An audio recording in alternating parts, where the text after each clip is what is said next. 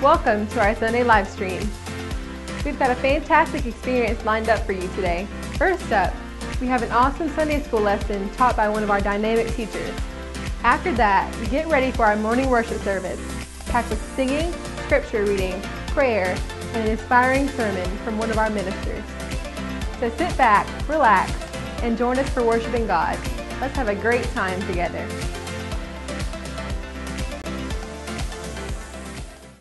$3.95.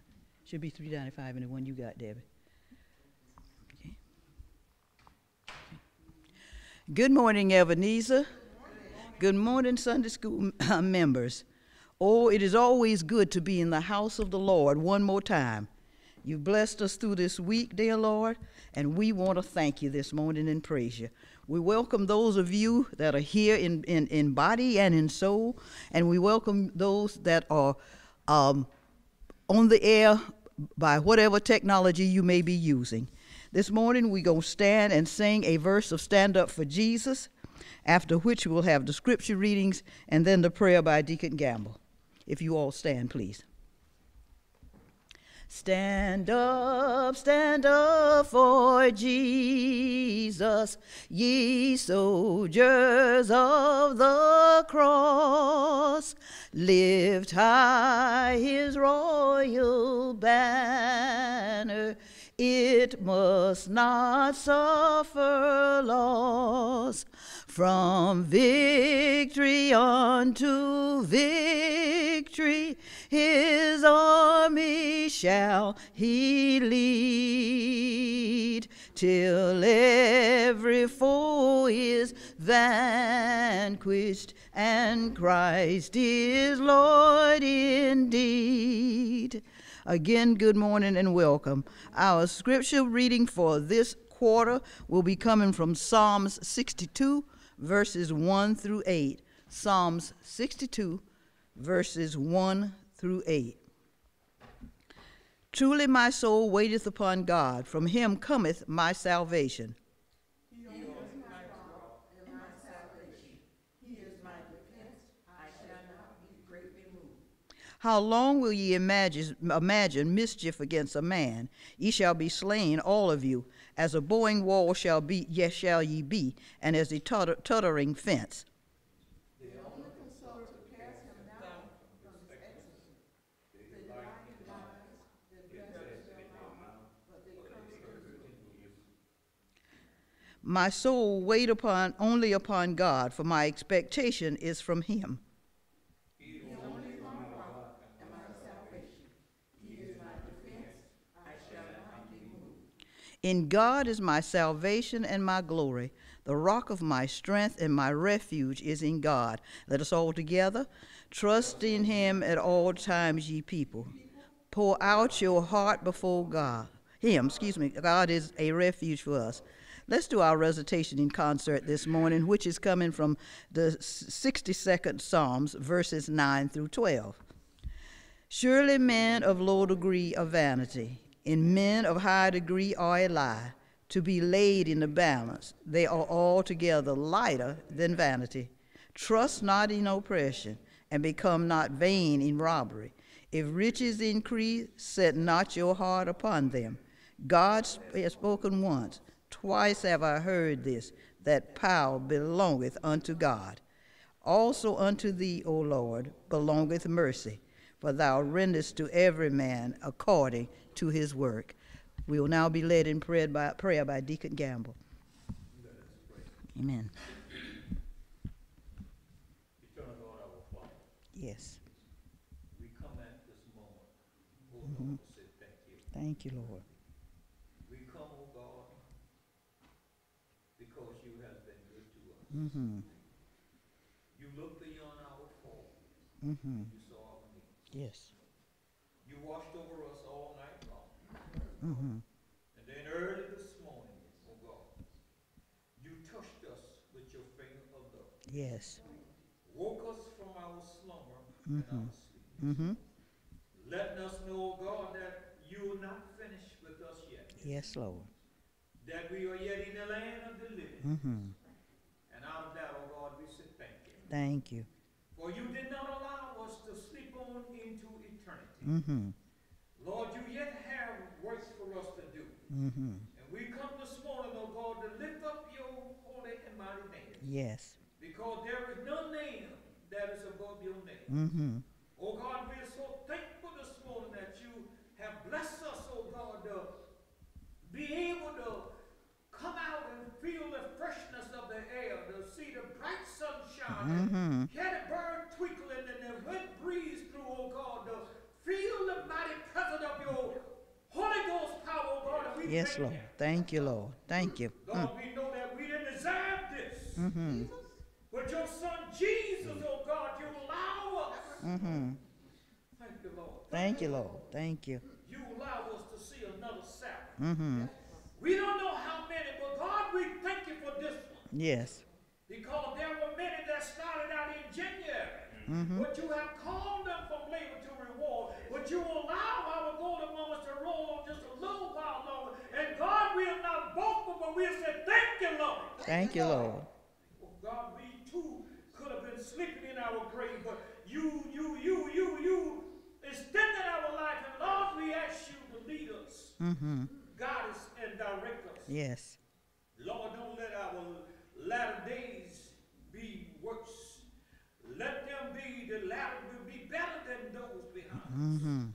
Oh God, we thank you this morning. Thank you, Lord. We ask, oh God, that you bless every church this morning that is planted by your hand. Yes. Every preacher who will be proclaiming your gospel this morning. Every teacher who, God, who will be teaching your word. Let your Holy Ghost power fall down upon them afresh, oh God, that they might teach your word with power and authority. That it might be taught with clarity and with understanding. And then the students and the listeners, oh God, that they will leave this place, oh God. Feeling better than they did when they came. Yes, Lord. And then, oh God, when we come down from this place of worship and go back into the highways and the byways, oh God, of our normal ways of life. Yes. That somebody might say, these are they who have been in the presence of the Lord. Oh God, not by what we say, but by where we live, oh God, that we can see that they can see the Jesus in us. Now they will have a desire, oh God, to seek after you. Yes. Lord, this is your servant prayer, we pray. We ask it all now in the mighty name of Jesus. Yes, Lord. And the people say amen. Amen. Amen. Amen. Amen. Amen. Amen. Stand up for Jesus. The strife will not be long. This day the noise of battle, the next the victor's song. To him that overcometh, a crown of life shall be. He with the King of glory shall reign eternally. Amen and amen. We'll turn the adult class over to Deacon Gamble, and we will take the young folks to the back.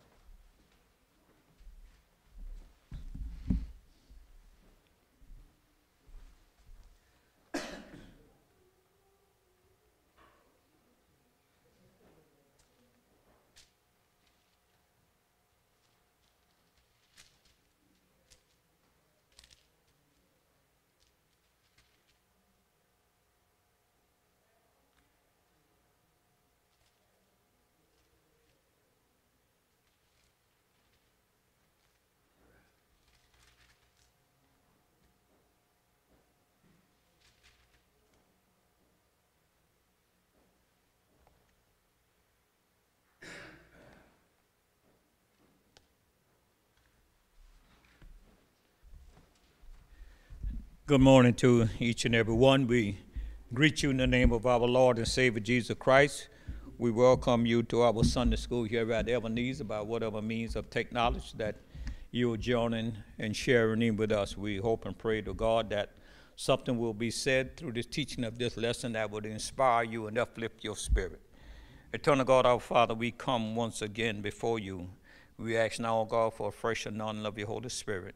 That is, as we prepare for teaching your word, oh God, we can't do nothing without you, but through you, we can do all things that strengthen us. So strengthen us now, oh God, with the power of your Holy Spirit, that your word may be taught, that it might reach the ears of the hearers and the hearts of these that believe. And then, oh God, that it will be taught with clarity and with understanding, and that your people might receive it. In Jesus' name we pray. Amen. Our lesson for today, which is this first Sunday of April 2024. And this is lesson number 1 for the week of April the 7th, 2024. The lesson subject is healing a friend in need. Healing a friend in need. The background passage of this lesson comes from Luke chapter 5, verses 17 through 26. And the lesson passage for study is the same, Luke chapter 5, verses 17 through 26. The unifying topic says, faith of 4 friends. Faith of 4 friends. The lesson text is divided into 3 parts. The first part is friend determination, Luke chapter 5, verses 17 through 20. The second part, Jesus discerned the paralytic. Faith, Luke chapter 5, verses 21 through 24. And the third part is Jesus' work is despised and discussed. Luke chapter 5, verses 25 and 26. The main thought, and behold, men brought in a bed a man which was taken with the palsy. And they sought means to bring him in, and to lay him before him. And when they could not find by what way they might bring him in because of the multitude, they went upon the housetop and let him down through the tiling with his couch into the midst before Jesus. Luke chapter 5, verses 18 and 19 of the King James Version. The unifying principle. People need a support system when trying to overcome life obstacles. How can our friendship lend strength and support to others who are in crisis? Jesus celebrates the faith and tendency of our 4 friends who help a friend finding healing and wholeness. Lesson 8. The men were determined to get their friend to Jesus. And when Jesus saw the faith of the paralytic, Jesus said, thy sins are forgiven. Life aim. We should do our best to share the riches of God's love with those who are less fortunate. If by chance others do not understand the depth of our ministry, we should not allow them to diminish our efforts. God's word in life. Proverbs 18 and 24 remind us that a friend will stick closer than a brother. Walter Winchell said, a real friend is one who walks in when the rest of the world walks out. And drop down to the third paragraph. In our lesson today, we find 4 men who were determined to get their friend to Jesus. They refused to let the density of the crowd or the difficulty of climbing through the rooftop impeded them from getting their friend to Jesus. It was not only their love for their friend that is highlighted, but also the trust and faith of the paralytic that believed that if he could get to Jesus, he could once again walk. Are you that kind of friend? Do you have friends like this? A friend in need is a friend indeed. Introduction.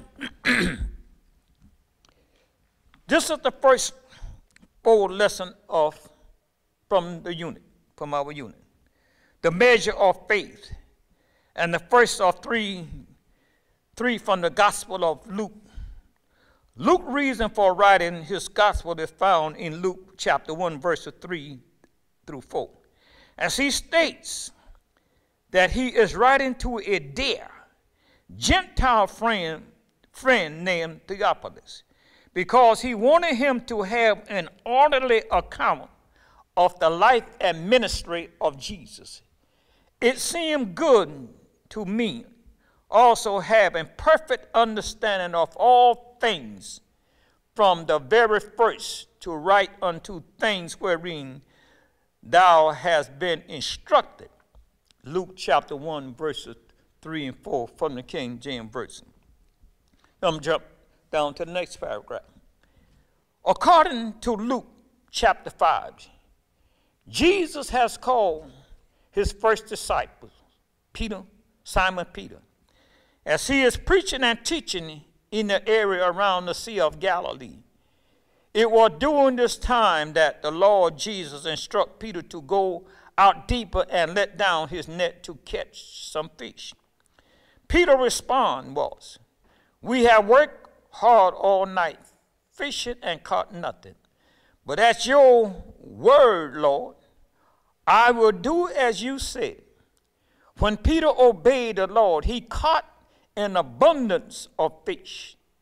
This caused Peter to bow down to Jesus. Jesus remarked to Peter, "Don't be afraid.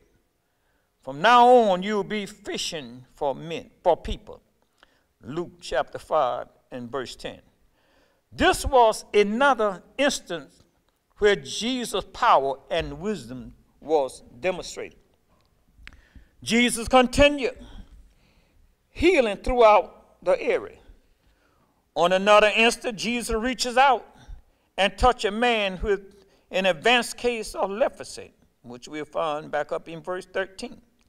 The man believed and was healed immediately. Luke chapter 5, verses 15 and 16 speaks of Jesus withdrawing in the wilderness for prayer. Sometime shortly after this, Jesus is teaching in the presence of some Pharisees and teachers of the law, who may have been from the areas of every village of Galilee and Judea, both the north and the south. While Jesus is in a house teaching, some friends bring a paralytic to Jesus to be healed. Mark says that it was 4 friends. This lesson reminds us how desperate we need one another, and that everyone needs Jesus. But it is not just knowing of Jesus. It is having a faith and trust in Jesus to heal us and make us whole. And by making us whole, it's talking about mind, body, and spirit. So here we comes to this part of the text and the first portion of the lesson that is assigned to us for the day. From Luke chapter 5, verses 17 through 20. And it talks about a friend's determination. And these are the words are recorded from the King James Version. And it came to pass on a certain day, as he was teaching, that there were Pharisees and doctors of the law sitting by, which were come out of every town of Galilee and Judea and Jerusalem, and the power of the Lord was present to heal. Okay? Them. And behold, men brought a bed, a man which was taken with a palsy, and they sought means to bring him in and lay him before him. Now, to lay him is the man, and before him is Jesus. Okay, these two him. That's what they're talking about, the man and Jesus. And when they could not find by what way they might bring him in, the man, because of the multitude, they went upon the housetop and let him down through the tiling with his couch into the midst before Jesus.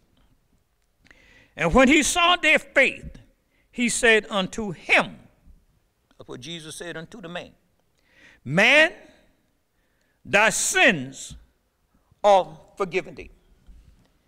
In this part of the lesson here talks about a friend determination. We see here that these four friends who were determined to bring their friend to Jesus. And it is that their friend had believed also that if he get to Jesus, that Jesus would heal him and he would be able to walk again. So it shows here the friend's determination, that they were determined, how can we get our friend to Jesus? They are believing as well as their friend. So they puts him and picks him up upon his couch or his bed, whichever term we want to put on it, that he was laying upon. And they brought him to the house where Jesus was. Because they say that, and it came to pass on a certain day, as he was teaching, that there were Pharisees and doctors of the law, by which were come out of every town in Galilee and Jerusalem. And the power of the Lord, listen, the power of the Lord was present to heal. They believed that we get there. Now, this was not on the Sabbath day, because they had already questioned Jesus' authority about doing work on the Sabbath. So, and the scripture points out here that on a certain day, it doesn't say what day of the week it was, but we know it wasn't the Sabbath. And they gathered there to see what would happen, because Jesus, whenever he was present, there was always the presence of the Pharisees and those that despised him and always tried to speak and hinder him and was against his teaching. But these friends, they brought their friend to Jesus, and he was paralyzed. And they sought means when they got Jesus to them.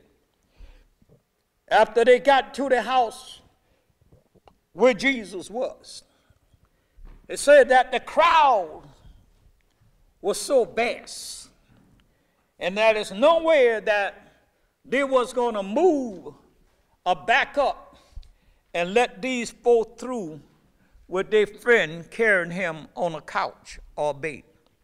Because all that were there, they were there to hear the teaching of Jesus. And then there were the other groups who were there, who was to just observe and see what he would do. So after looking around, and they got there and they saw the multitude of the crowd, they said, I can imagine they said to themselves, well, there's no way we can work our way through this crowd, and they're not going to let us through. So what did they do? They said that when they could not find where they might bring him in because of the multitude, they went upon the housetop.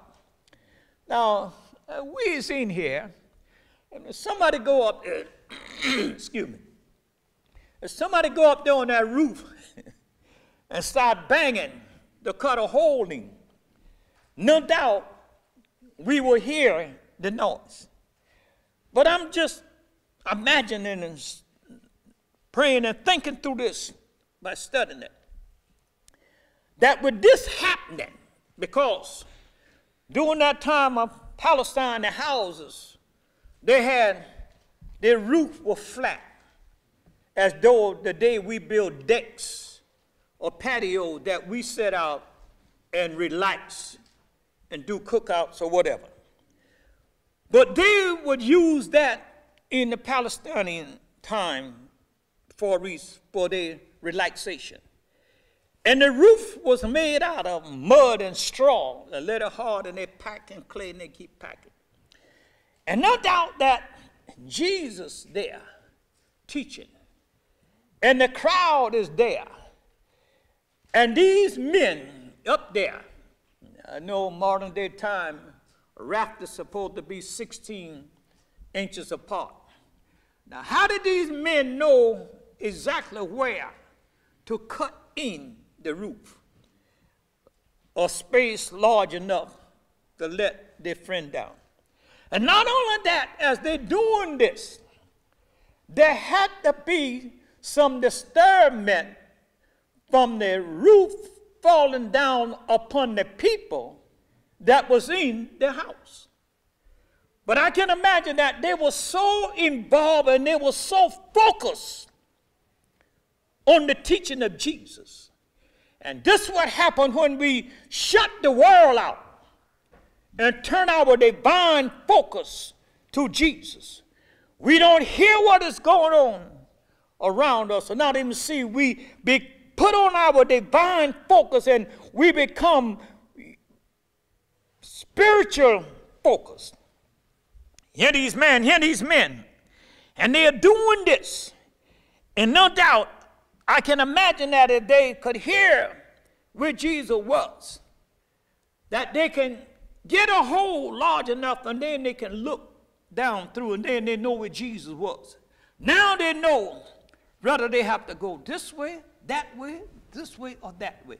That they could cut the opening in the space that they need to get Jesus in, to get their friend in before Jesus. And 20 say, and when he saw, so now after this happened, and they opened up the roof on the house and everything, and what happened, they let the man down. And when they let him down, in verse 19 say, they let his couch into the midst right before Jesus. So now when Jesus saw this, he said unto him, this is Jesus speaking to the man who was on the couch, man, thy sins are forgiven thee. Now that really stirred up them Pharisees and them doctors, scribes of the law. So now they have a problem with Jesus saying this. So now, it's a question before we move to the second part. So now if not, we move to the second part. Now when we move to the second part, listen what happened now. It said Jesus discerned the paralytic faith. Jesus saw the faith of this man. And what does Jesus does and say? And the scribes and the Pharisees began to reason, saying, who is this which speaketh blasphemously? Who can forgive sin but God alone? Otherwise, they questioned Jesus, you talking about you forgive sin? You're not God. Because they're teaching and they're reading and they from the Old Testament, and they believe that the only one could forgive sin was God. Okay? So now, not yet finding anything in Jesus' teaching to criticize him, they focus their attention on his action and their implied identity. They are not correct in the absolute sense when they say God alone can forgive sin. People are encouraged to forgive sins committed against one another, according to Matthew chapter 6 and 14, Colossians 3, 12 and 13. But the scribes and the Pharisees are not God, and they are not correct. So what happening here now, they're saying, how can he say he can forgive sin? Only God can do that alone. And they're saying that he's taking up the role and saying that he's God. This is what he's doing. But for a mere human to forgive and commit against, God would indeed be blasphemy, which was punishable by death. So that is according to Leviticus chapter 24 and verse 16. So various forms of the word blasphemy occur dozens of times in the New Testament. Jesus eventually would be crucified on the very same charge. So here you got these people out there doing whatever they can to speak and to say whatever they can or they will against Jesus. Rather than accept his teaching, rather than to accept who he really is, it comes with all of these difficult things. Now, with 22, he said, but when Jesus perceived their thoughts, he answered and said unto them, what reason ye in your heart? Jesus knows everything. Now here he's God in the flesh. And he knows what they're thinking. That's why he said he knows the thoughts even before they enter our heart. Jesus knows this stuff. So by doing that, everyone present could see the evidence of faith of the man and his friends in their action. Jesus, however, was able to see the doubt and the light and the faith of the others that were there. So that's his divine power, okay? So the ability to know people's heart and innermost thought is one of divine characters. That's why y'all often hear me say, people say, well, I know, you know, he or she think. You don't know that God has not given any of us that characteristic to think and to see in the one heart and know what he or she is thinking. Only Jesus. And that's why he could say here in verse 22 when he said, when Jesus perceived their thoughts, he know what they, and he answered and he said unto them, what reason ye in your hearts? Then he turned the table on them. Look what he said. Which is easier to say, thy sin be forgiven thee, or to say, rise up and walk? Which is easy? Now they got a problem. Jesus asked them a question. Whether it's easy. So not waiting for an answer to his question, Jesus immediately opposed another, which is the greater less. So he asked them, if a glass can be 8 ounces of water, use hot on it. So what do you see? You see that. And this is what he talked about when he says in 24, but that ye may know that the Son of Man hath power upon earth to forgive sins. He said unto the sick and palsied, I say unto thee, arise, take up thy couch, and go into thine house. What Jesus did. Jesus know what they're thinking. So now Jesus turned. Now what Jesus did,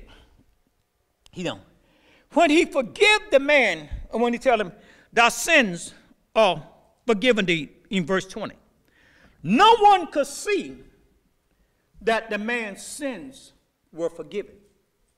Okay? We don't have that divine character that we know when one's sin is forgiven. Only God does that. So they was arguing this. So now what Jesus did, he turned and said, now y'all are thinking that this man, that only God can forgive sin. And Jesus told him, well, he said, thy faith, he saw the faith that the paralyzed man had, right? So now with his faith, Jesus forgave his sin. So they couldn't see that his sins were forgiven. So what Jesus did now, Jesus said, I'll do something that you can see me work in your presence. So what he does? But you know, in verse 24, that the Son of Man hath power upon the earth to forgive sins, okay? I say unto thee, arise, take up thy bed, thy couch, and go into thy house. Now, what Jesus did. Jesus did something here that they could see what's happening. And that's why it tells us that faith is what? It's the substance of things hoped for, the evidence of things unseen. So we see here that Jesus said, your faith is what made you. Your faith is why your sins are forgiven. So we see what happened here, that now, after his sins were forgiven, they said that Jesus, only God, has the power to forgive sin. But now Jesus said, I'm going to show you something else. Maybe you don't believe that his sins were forgiven, but I'm going to do something right in the midst of you that you can't help but from recognizing who I am and the power that I have. And Jesus turned to them, and he turns on them, and this is what he said, the last part of the lesson. Excuse me.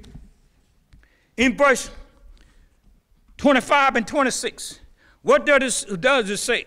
It says Jesus' work is despised and discussed. Now, what are we talking about? When we look at this, he's telling them to pick up that couch and go home, right? And it says what?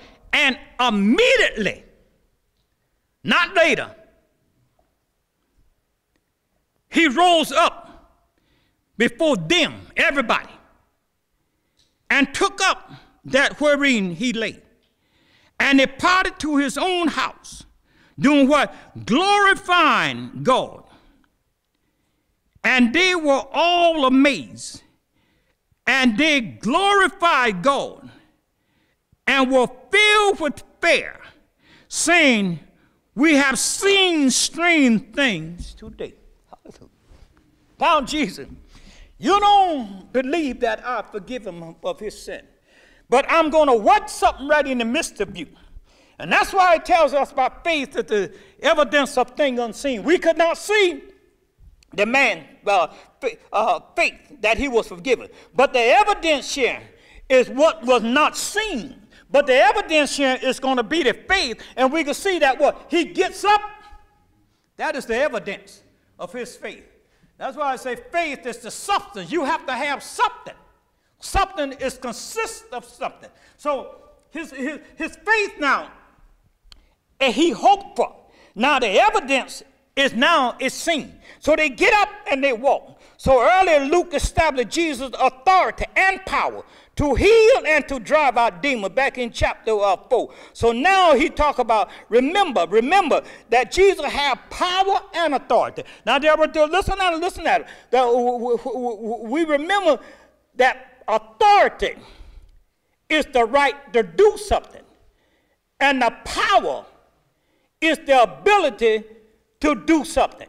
Jesus had power. He has the right to do something. And then the power, he has the ability to do something. Luke is only writing to of the folk author who's brought this out and bring this out and share with us that these are the things that Jesus is able to do. So now after he does all of that and to say that, well, immediately, not later, that the healing happened instantly.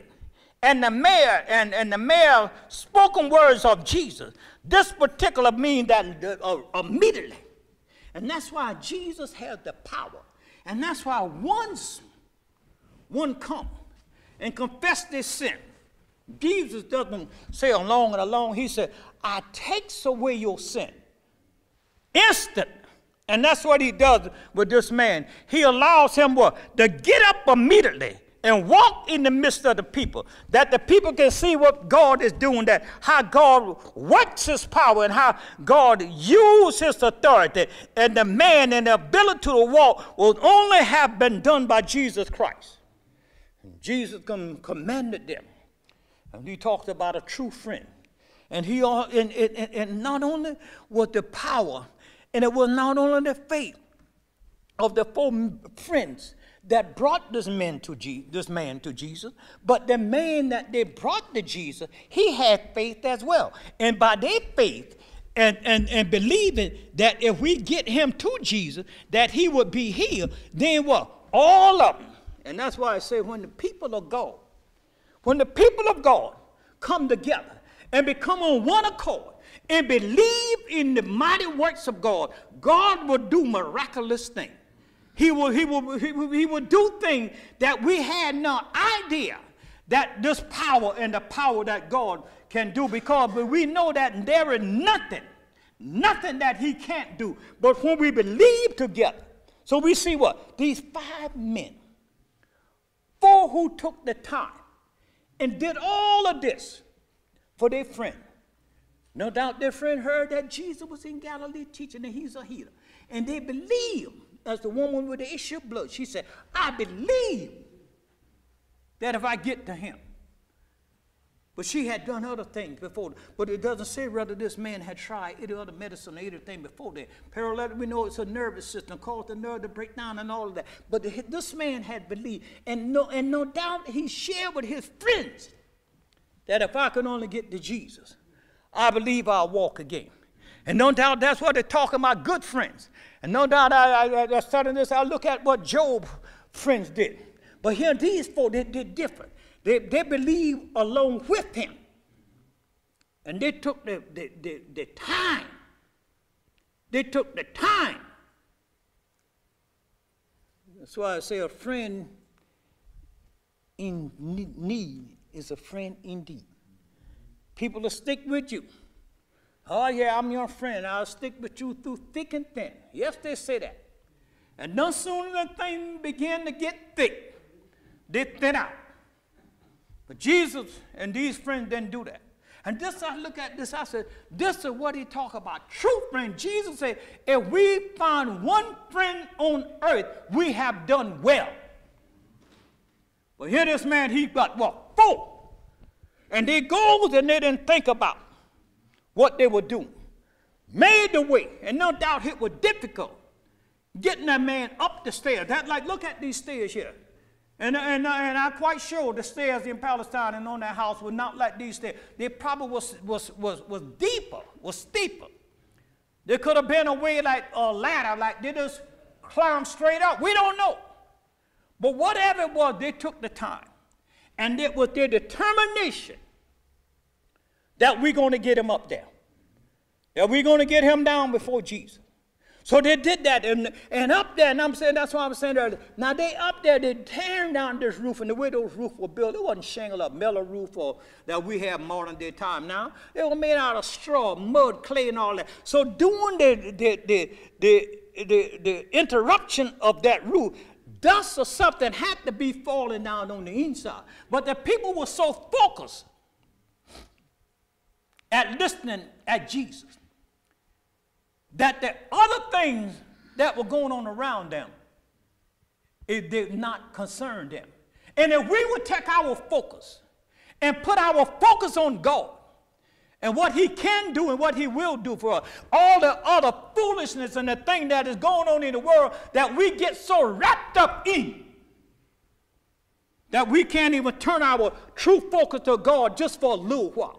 We're so concerned and we're so focused on what's happening on Facebook, what's happening on the news and all of that stuff. Yes, it's good to know what's going on in the news, but don't let that be your main focus all the time. We lack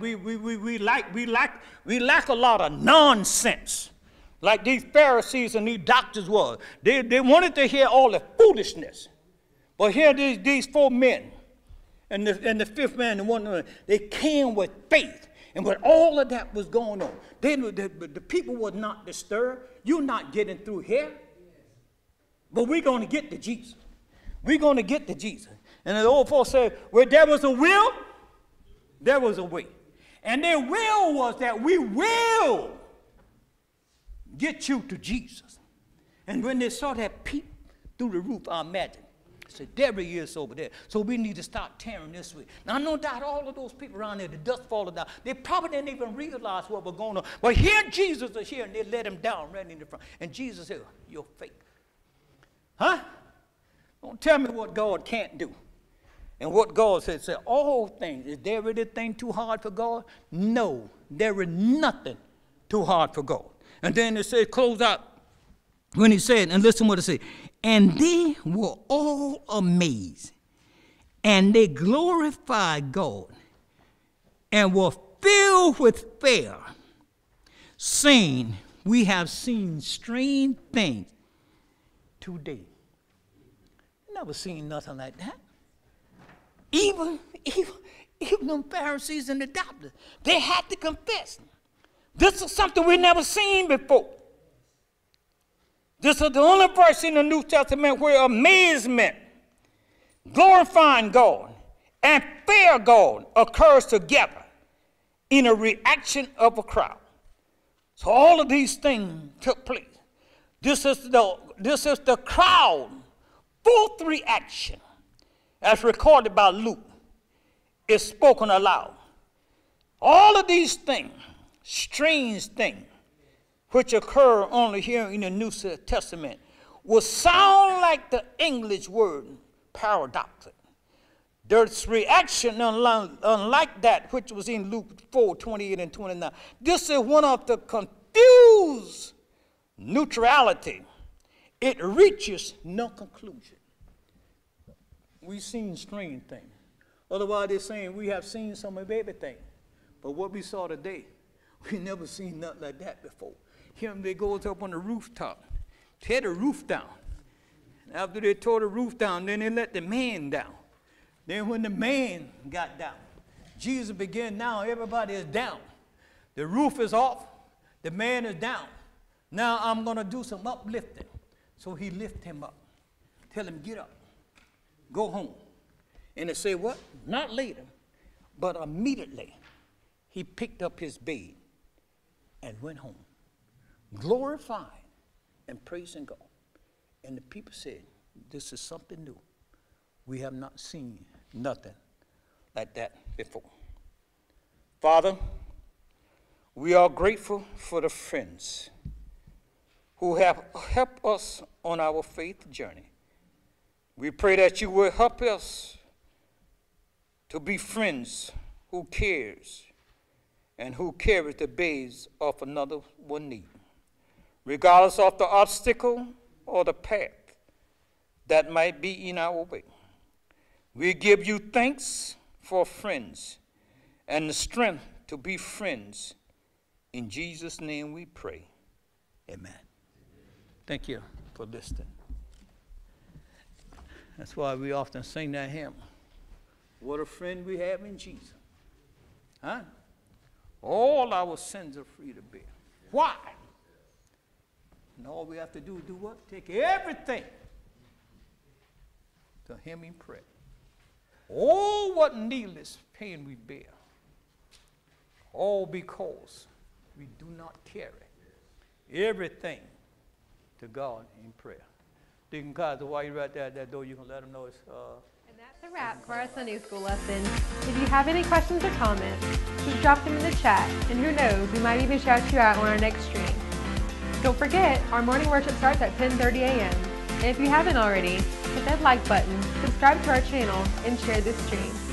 Also, we warmly invite you to join us in person and witness the power of faith-filled connection firsthand. Your presence would greatly enrich us this worship experience for all of us.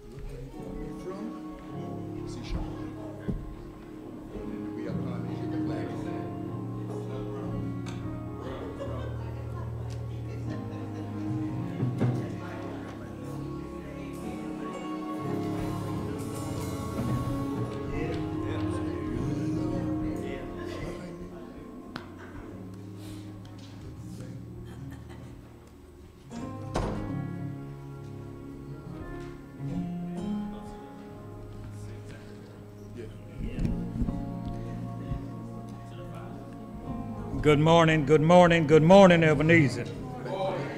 And we are so thankful that God has blessed us and allowed us to see another Sabbath, the first Sunday of the year. Oh, how times moves on and wait for no one. We will now have a moment with the Master. May we all stand, please.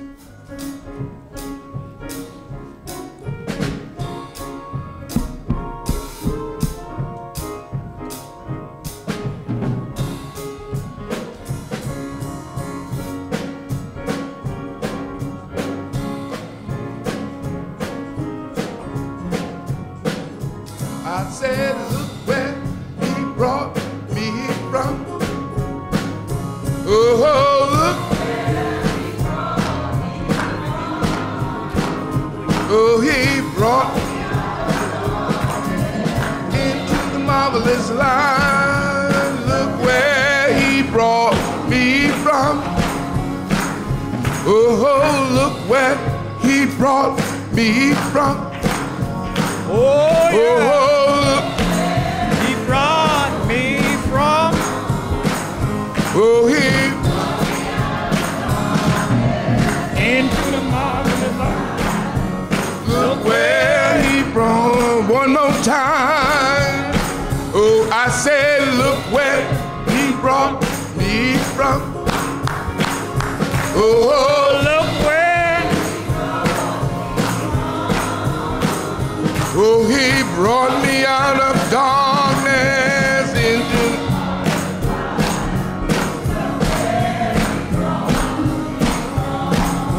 Oh, we are climbing Jacob's ladder. We are climbing Jacob's ladder. We are climbing Jacob's ladder. Soldier of the every wrong goes higher and higher. Every wrong goes higher and the machine. Every round goes higher and higher. Soldier. Oh, look what he's climbing Jacob's ladder. We are climbing Jacob's ladder. We are climbing Jacob's ladder. Soldier. Oh, I said, look where he brought me from. Oh, Look where. oh, he brought me, Brought me out. yes. Into the marvelous light. One more time around. Look where he brought me from. One more time, y'all. Look where, look where.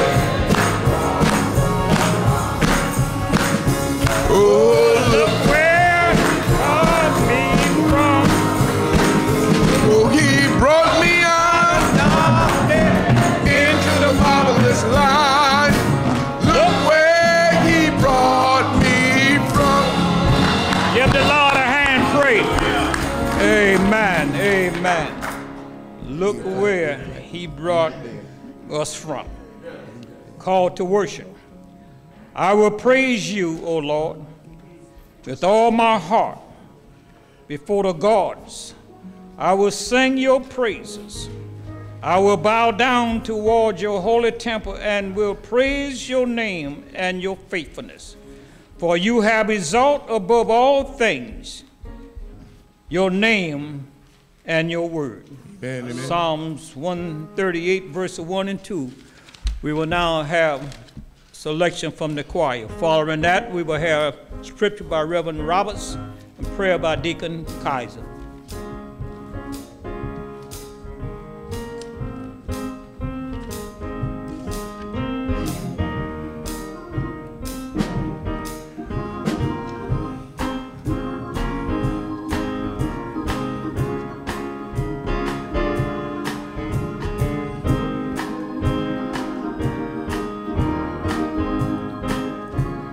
If the world from you withhold of its silver and its gold, and you have to get along omega fat,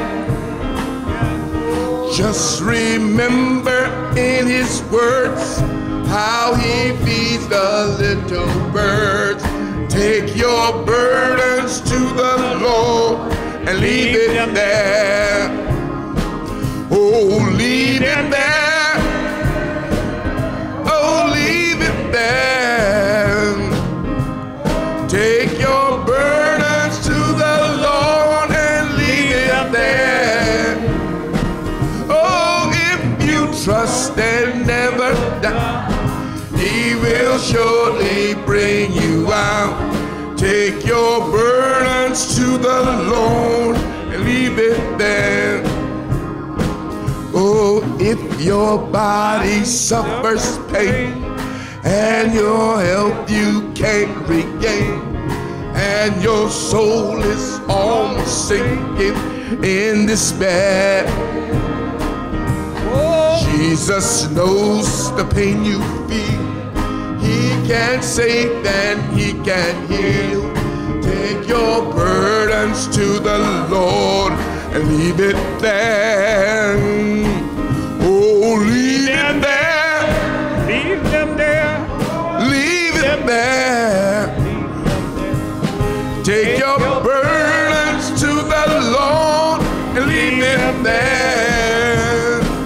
Oh, if you trust and never doubt, he will surely bring you out. Take your burdens to the Lord and leave it there. When your youthful days are gone and old age is stealing on, and your body bends beneath the weight of care, he'll never leave you there. He'll go with you to the end. Take your burdens to the Lord and leave it there. Yeah. Oh, leave it there. Oh, Leave it there. Take your burdens to the Lord and leave them there. 'Cause if you trust and never doubt, he will surely bring you out. Take your burdens to the Lord and leave it. Oh yeah, oh, leave him there. Oh, leave him there. Take your burdens to the Lord and leave them there. 'Cause if you trust and never doubt, he will surely bring you out. Take your burdens to the Lord and leave it there. amen. Amen. Amen.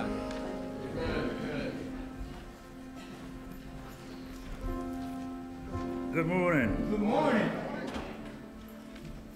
Take your burdens to the Lord and leave them there. You know, sometimes our burdens get too heavy for us to carry ourselves, and we have to give them to the Lord. No need to carry them to your buddies or your friends, because they're not going to be able to help you. Not at all. Sometimes only God can lift that weight. Our scripture this morning will be coming from the Gospel of Mark. The Gospel of Mark, the 5th chapter, verses 1 through 6. The Gospel of Mark, chapter 4. I think I said chapter 5. Yes, it is. Chapter 5, verses 1 through 6. And Come on, brother. And the word of God reads,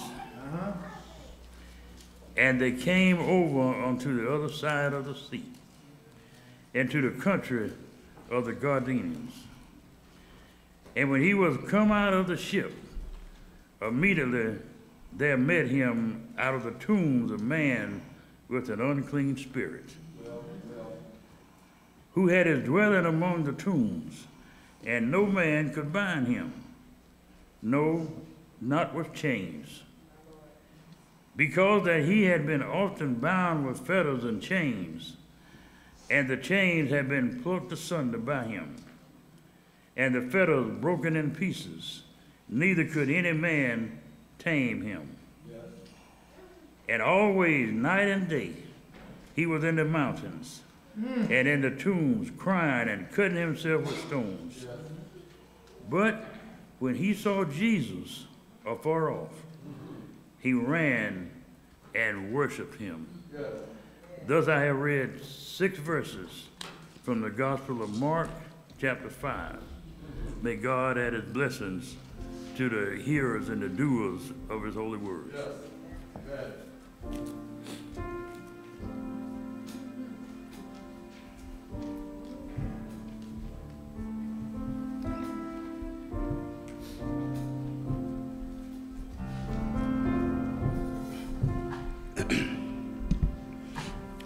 Good morning, Ebenezer. Good morning. Let's go to the throne of grace.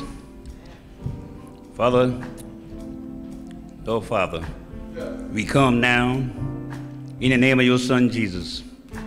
We come now, Father, thanking you for this day that you have allowed us to come out, praise and worship your holy name. Father, we thank you now for touching us this morning and waking us up, still closing our right mind and our right body. Father, we was able to wake up this morning and see what we can see, and reach what we can reach, and walk where we can walk. And Father, you have blessed us, and we just thank you and we just praise you. We thank you, Father, for your love. We thank you for your joy, and we just thank you for your peace. These are the things only you could have given us. And we just thank you and we just praise you and we magnify your holy name for it. Father, we come now thanking you for this looking upon us, Father. You are better to us than we are to ourselves. We thank you for covering us as we travel up and down these dangerous highways and byways. Oh, Father, you kept us, Father. You protect us, Father. We didn't know we were being protected. But we thank you and we just praise you now. We love you, Father, and we will continue magnifying and glorifying your holy name. Lord, we ask now that you just look over the sick. Thank you, Lord. Ones who lie in their bed of affliction this morning, Father, we ask now, Father, that you just touch them, Father. Touch from the crown of their head to the soles of their feet, Father. Let them know that you are still in the healing business, Father. Lord, we just thank you now. Look over them, Father. Keep them in a mighty way. The ones in the hospital, one in the nursing home, Father. Father, just watch over them and keep them. And Father, we pray for the ones, the prison inmates this morning, Father. The ones that are behind bars, Father. We ask that you be with them, Father. Let them know that they might be behind the bars, Father, but they can be saved if they just call out to your name. Keep them, Father, in a mighty way. We thank you now, and we just praise you now. And Father, at this time, we ask now that you be with all the ministers this morning, Father, in the pulpit, Father. Watch over them, keep them, Father, as they continue preaching and teaching your word, Father. And we ask now that you just bless Reverend Troy Miller this morning, Father. Touch, Father, from the crown of his head to the sole of his feet, Father. As he bring forth your word, Father, oh Lord, let us have it put it in our hearts, Father, that when we go out, Father, we will tell people the good news that we have heard. Lord, we just thank you now for Reverend Troy Miller. We thank you for his family this morning, Father, and we just praise you for them. And Father, we want to thank you for our former pastor, Pastor Wendell. Yes. We thank you for his family this morning, Father. We ask, Father, that you keep them this morning, Father. Father, we know you can heal. We know that you are a healer. We ask, Father, that you heal that family this morning in a mighty way. Lord, we thank you now, and we just bless you. Now, Father, we ask now that you just hear our prayers this morning and forgive us, Father, of all our sins. In Jesus' name we pray this morning. Amen and amen.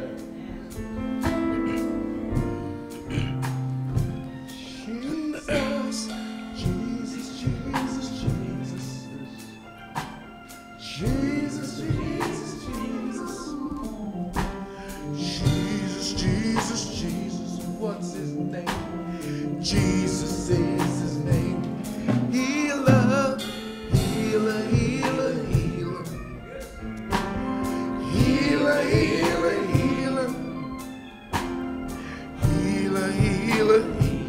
What's his name? Jesus is Savior, Savior, Savior. Savior, Savior, Savior. Savior, Savior, Savior. What's his name? Jesus is Jesus. Jesus, Jesus. Jesus, Jesus. Jesus, Jesus. What's his name? Jesus is his name.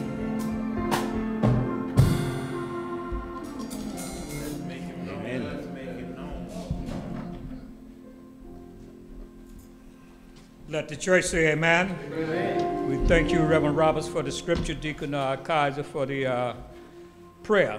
We now come to our responsive reading, which is our church covenant. We ask that you all stand. There's in your bulletin.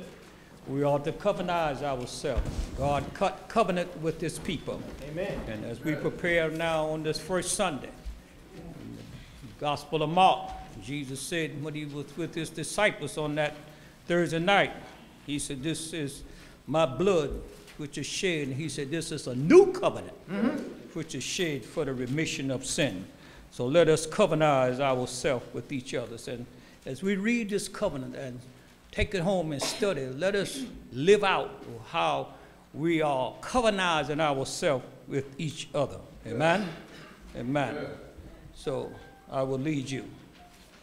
By what common experience do we enter into spiritual fellowship and covenant relationship with one another? Having been led, as we believe, by the Spirit of God to receive the Lord Jesus Christ as our Savior, and on the profession of our faith, having been baptized in the name of the Father, and the Son, and the Holy Spirit, we do now, in the presence of God, angels, and this assembly, most solemnly and joyfully enter into covenant with one another as one body in Christ. What is the bond of our union with one another? We engage, therefore, by the aid of the Holy Spirit, to walk together in Christian love. What are our privilege and duties in this church? To strive for the advancement of this church in knowledge, holiness, and comfort, to promote its prosperity and spirituality, to sustain its worship and ordinances, disciplines, and doctrines. What vows do we gladly make us steward of what God entrusted to us? To contribute cheerfully and regularly to the support of the ministry, the expenses of the church, the relief of the poor, and the spread of the gospel to all nations. What gracious tasks do we humbly assume? We also engage to maintain family and secret devotion, to religiously educate our children, to seek our salvation of our kindred and acquaintances. To what manner of life and conversation are we solemnly pledged? To walk circumspectly in the world, to be first in our dealings, faithful in our engagements, and exemplary in our deportment, avoiding all tattling, backbiting, and excessive anger, to abstain from the sale of and the use of intoxicating drinks as beverages, and to be zealous in our efforts to advance the kingdom of our Savior. Since one is our master, even Christ, and all we are brethren, by what fraternity ministry are we to strengthen each other and adorn the teaching of our Lord and Savior? We further engage to watch over in brotherly love, to remember one another in prayer, to aid others in sickness and distress, to cultivate Christian sympathy in feeling and courtesy in speech, to be slow to take offense, but always ready for reconciliation, and mindful of the rules of our Savior to secure it without delay. What is our agreement when we move from this community? We more engaged that when we remove from this place, we will as soon as possible unite with some other church where we can carry out the spirit of this covenant and the principles of God's word. What benediction concludes our covenant? All together, And may the God of peace, who brought us again from the dead, the great shepherd of the sheep, with the blood of eternal covenant, even our Lord Jesus, makes us perfect in every good thing, to do his will, working in us, that is well pleasing in his sight, through Jesus Christ, to whom be the glory and ever. Amen. Amen. Thank you very, very much for reading our church covenant. Thank you. Now we'll have our announcements. Due to rising COVID-19 cases, we are asking all churchgoers to follow safety guidelines. Please wear masks and have your temperature checked when entering the church premises. Avoid services if symptomatic. Join us on Facebook and YouTube if unwell. We, the Ebenezer Church family, would like to take a moment to extend a warm welcome to all our visitors. Whether you are here in person or watching us online, follow us on our website at www.embcmanning.org. You can also follow us on Facebook and YouTube at EMBC Manning. If you are new to Ebenezer, please fill out a Connect card online or use the QR code in your program. Here are some more ways you can participate with our Ebenezer Church family and Greater Faith community. Join us for our virtual Bible study every Wednesday at 7 p.m. on Zoom, YouTube, and Facebook. Don't forget to click on the like and subscribe buttons when you visit our pages. Visit our website for details and links. Our next church conference will be on Saturday, April 13th at 10 a.m. All members are asked to attend.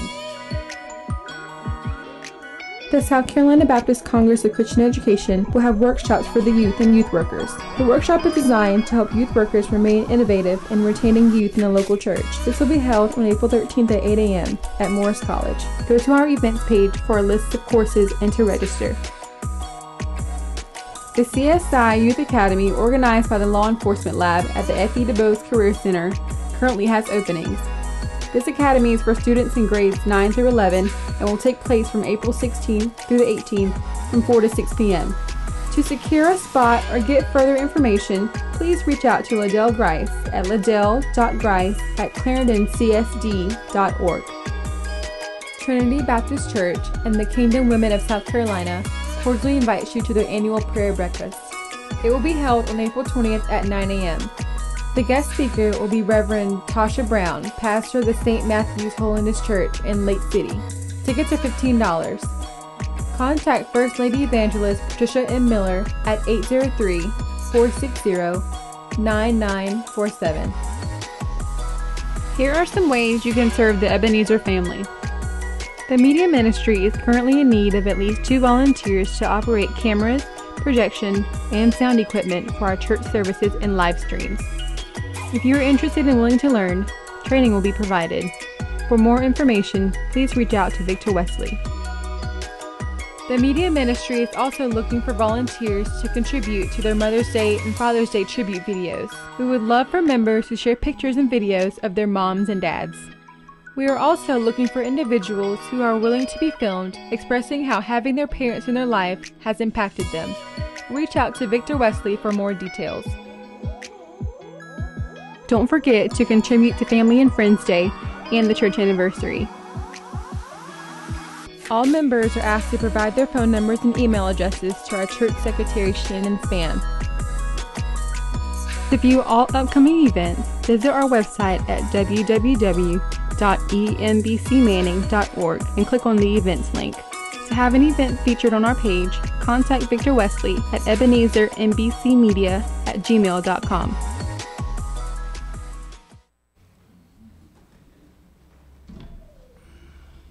Thank you, Media Ministry. Just two additional announcement. Let us put some emphasis on one of them. So now, let us not forget that this coming Saturday at 10 a.m. we will have our church conference. We are asking all members that you please attend. And the purpose of this meeting will be voting for a pastor. The search committee, has been toiling this from March of last year. We put many hours, many thoughts, and most of all, much prayer. And we have come to the conclusion that it's time now for us to bring the church together that we vote for a pastor on this coming Saturday. As I stated before, members come and vote. If you don't vote, you have no right. And if you're not in good standing, we share with you before you come. You can come to the meeting, but you will not be able to vote. We're not being hard, we're only being fair. We have some that have contributed to this church. I mean, Brother Johnson communicates for years. So I hope that if they can come, but I hope they don't come anticipating the vote. And if you haven't, we're going to have the Constitution.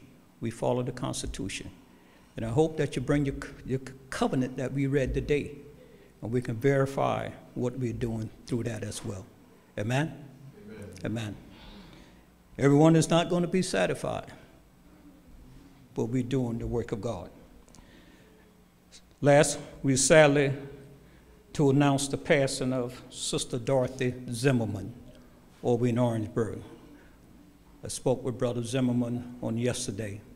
Let us uplift that family in prayer. Not only that family, but for all of those that is on our sick list. If you can't visit them, call them, for a kind word will mean so much. It's their time now, but we don't know who is next. I'm a firm believer. The next step that we take could be the step that we stumble and fall. And we will be just like the Sunday school lesson this morning. We will need a friend. Amen? Amen. So now, let us move on in our order of worship as we now prepare our hearts for giving back to God a portion of that He has so richly blessed us with. Deacons and trustee, will you come, please? May we all stand as we prepare for bringing our gifts, tithes, and offering.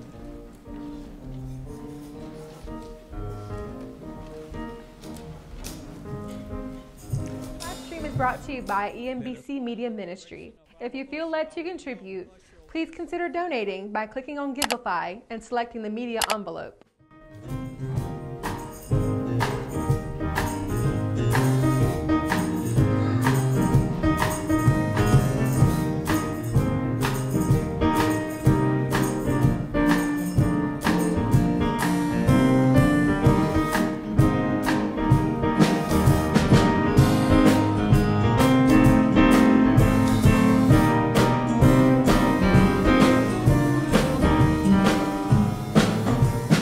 It's your season to be blessed.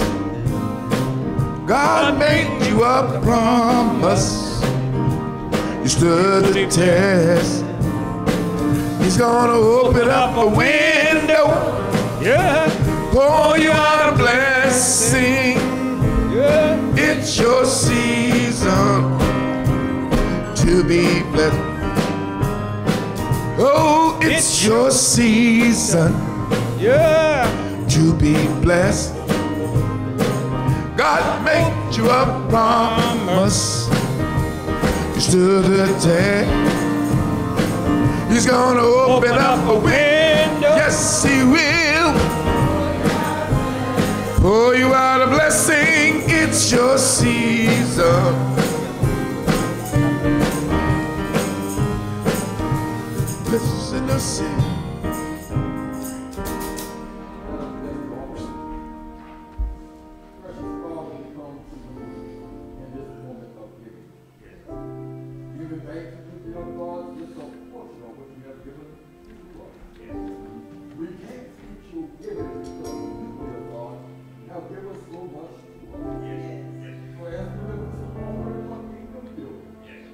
We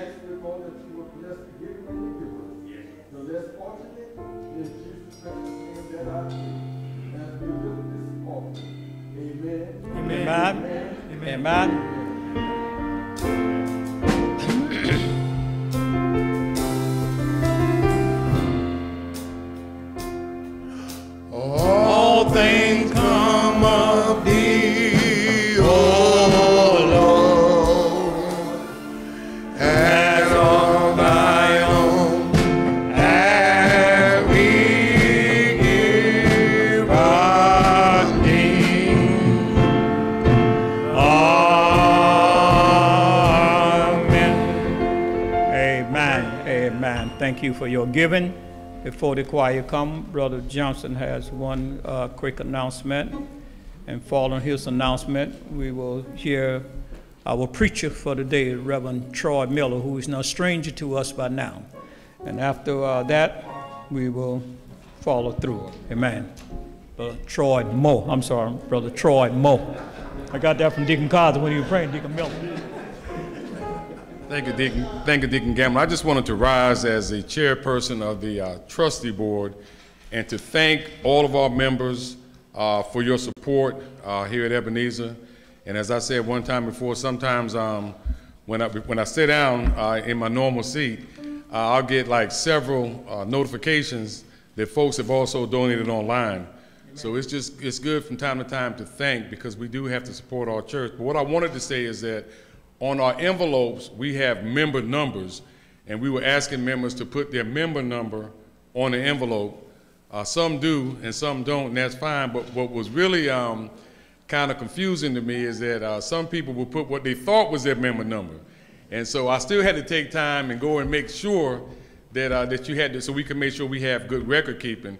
So what we have asked our trustee Grice to do, when we get the new order of envelopes, it's not going to say member number, it's going to say ward number. And we have 4 deacons, and so all you got to do is put either that deacon's name or the number. Deacon Gamble is Ward 1, Deacon James is Ward 2, Deacon Walker is Ward 3, and Deacon Cowser is Ward 4. We just want to make sure we have proper record keeping. And the last thing I want to say, it was mentioned that we're going to meet on Saturday and we're going to vote. And the only thing I want to do is assure all of our members, I'm not on the committee, but I've worked very closely with them. And I want to thank the committee, first of all, but I want to say that everything that the committee has done from day one up until now has been done by our church constitution and our bylaws. Amen. And I'm so glad we have church constitution and bylaws, because we have something we can abide by. And so I hope everybody respect the fact that, that we're going by what we voted on as how we ought to be governed. Thank you very much.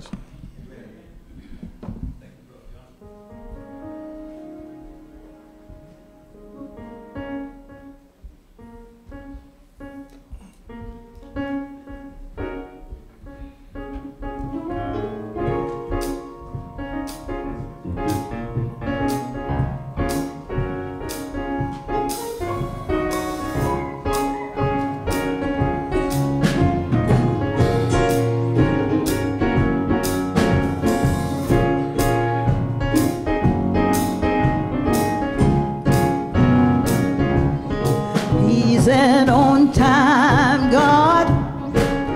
Yes, he is. Oh, On-time God, yes he is. Job said He may not come when you want him, but he'll be there right on I time. tell you, he's an on-time God.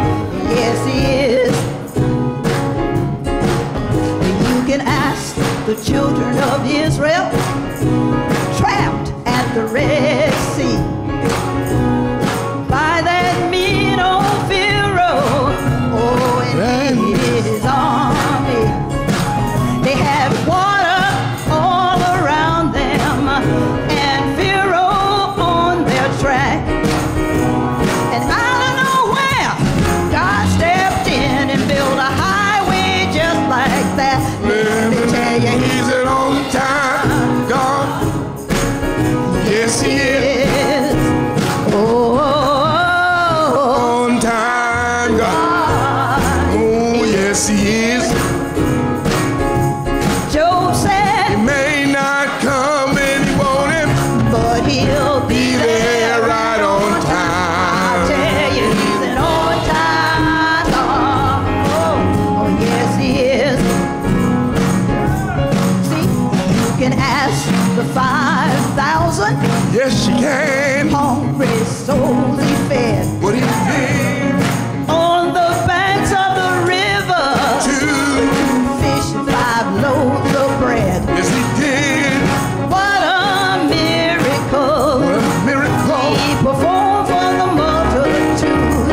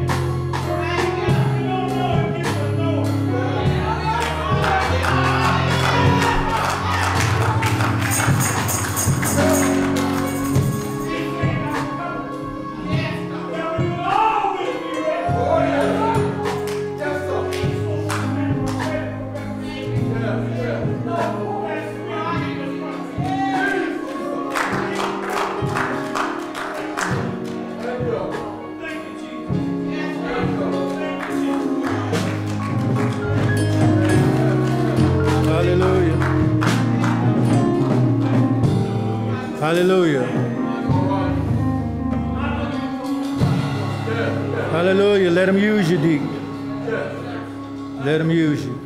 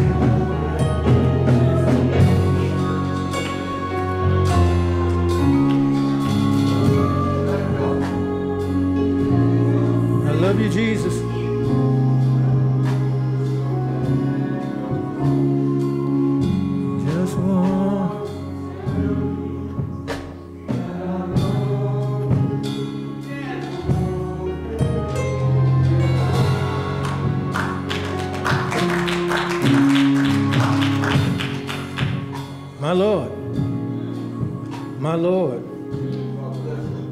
I believe his spirit is falling fresh in this house. Somebody salute the Spirit of God in here today. My.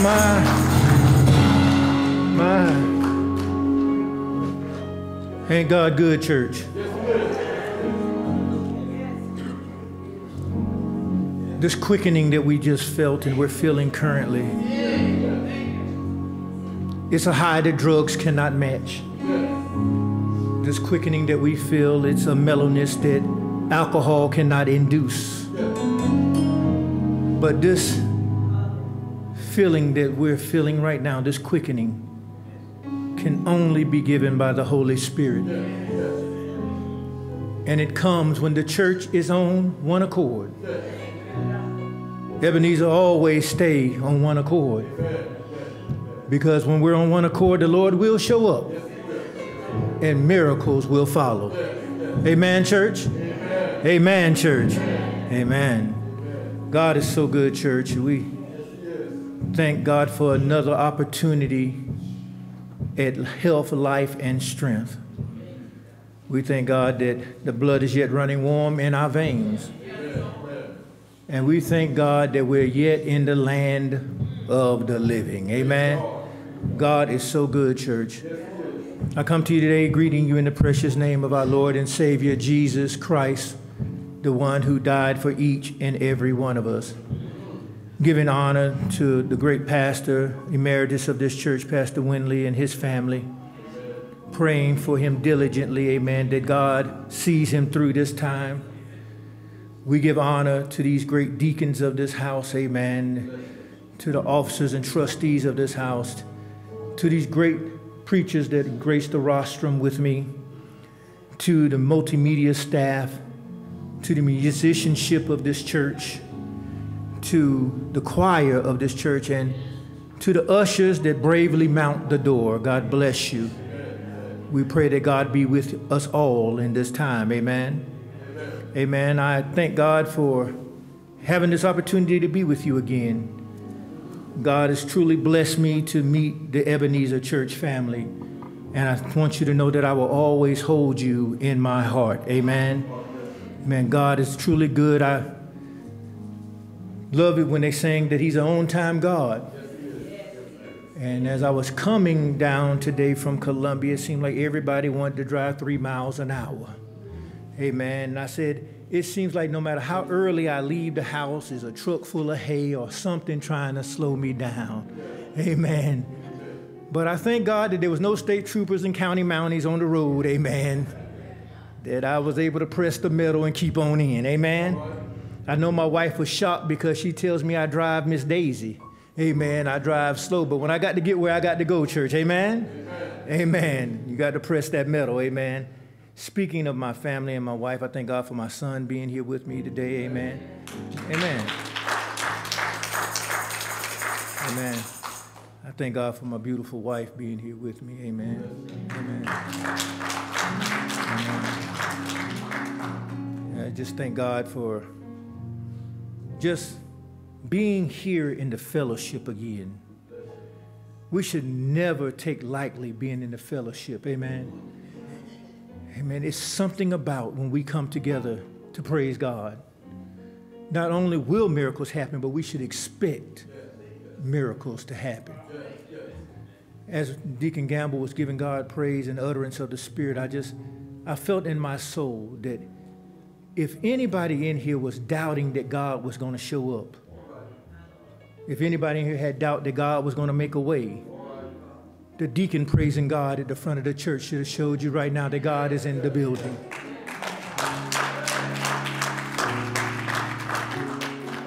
I want you to take the opportunity for whatever thing that you thought the enemy was holding from you to tell God right now that you receive it.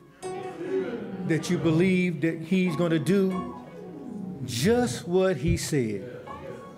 And Ebenezer, I want to tell you something even before I take my text. That God is so good that the thing that you thought you were too scared to ask for, the thing that you thought was outlandish and crazy, the thing that you thought that you would be a fool to even speak it into existence, that's the thing he desires to do for you today. Amen? God wants to shock you with his blessings, and he wants to overtake us with his goodness. Can somebody believe on that with me today? Can somebody believe on that with me today? If aspirin can take a headache away, what can the blood of Jesus remove? My God, my God. But I don't want to be before you long. I was talking to Brother Johnson. There's some type of game happening today. I don't know what's happening. Must be a cricket or a chess match or something. I don't know. But I heard that people's very interested in this match that's going to happen. So not to push through the time, but we want to be mindful of y'all time and the blessings. Amen. Amen. Choir, thank you for blessing us with that song. Amen. Amen. And I want to ask my wife in advance before I close this sermon, either after or before communion, whatever is appropriate, if the deacons will allow it. I know her gift is singing, and she is yet to sing. And I know at our home church, we don't have any musicians. So I want my wife to get an opportunity to use her gift. The Bible says a man's gift will make room for him. Amen. Amen. So, baby, I don't care what the Lord placed on your heart. It can be hot cross buns. It could be, I don't know, whatever it is. As long as you put Jesus in it, we're going to jam to it. Amen. Amen. Amen. Amen. Amen. I've been playing with that woman since we've been 14. Can you believe it? Amen. Since we've been 14. Deacon James, she ignored me for so long, but I put the Steve Urkel on her. I remember how Urkel did Laura, amen? Amen. And by the end of season 6, Laura was Urkel's, amen? Amen. Amen. Go with me to the book of Mark, amen? Book of Mark. I pray y'all like to laugh, amen, because we only have one life to live, and I'm going to enjoy every moment of mine, amen? Amen. He came that we might have life and life more abundantly, which means he came to give us even greater joy than we could ever imagine. And I'm going to enjoy every moment that the Lord gives me, church. How about you? Amen. Book of Mark, chapter 5. And I just want you to focus. We're back in our sermon series, A Year of Choices. Remember when I first came to you, I said that 2024 is a year of choices. And we're back in our sermon series on that. And I want you to go with me to Mark 5. We just want to grab that 6th verse where it says, "But when he saw Jesus afar off, he ran and worshiped him." May the Lord add a blessing to the reading of his holy word. And I like to speak to you just from the title, A Glimpse of Jesus Changed My Life. A glimpse of Jesus changed my life. And if I had a subtext to apply, it would be, I'm going to worship him. I'm going to worship him. If you don't mind, bow with me in the spirit of prayer. Dear eternal, everlasting God, our Father, we come to you now, God, as humble as we know how. First of all, God, thanking you for being God and God all by yourself. Secondly, God, thank you for choosing us, such a needy nation, to not only be our God, but you said you are our Father. Father, we need you right now.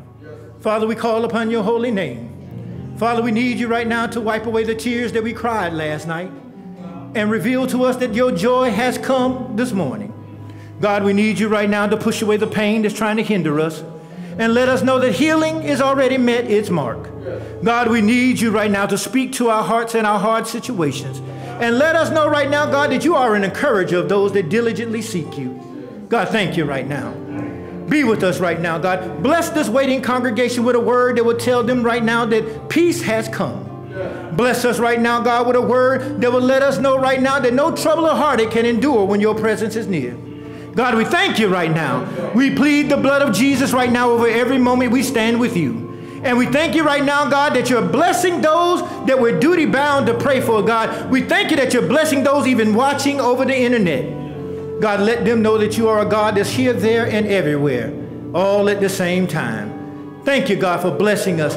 We welcome your Holy Spirit in this house, but more importantly, in our hearts. Speak now, Almighty King, for thy servants heareth thee. For it's in the name of Jesus we do pray and welcome this Holy Spirit. May the church say amen. Amen. Amen. Amen. Our text brings us to the sea coast, where our Lord and Savior couldn't even take a nap.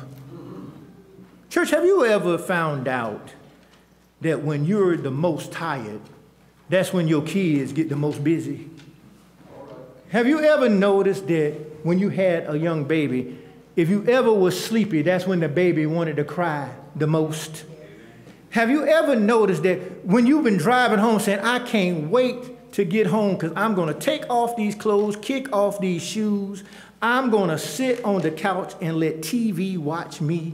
Have you ever noticed that even before you get home, your phone will ring and now you've got to detour or go somewhere else? Or as soon as you put your key in the door, there's somebody on the other side with their clothes on already saying, Mama, I need a ride too. Seems like whenever your flesh gets its most tired is when you often get the most challenged. Have you ever noticed that when you get tired of something or a situation, a challenge is not far off?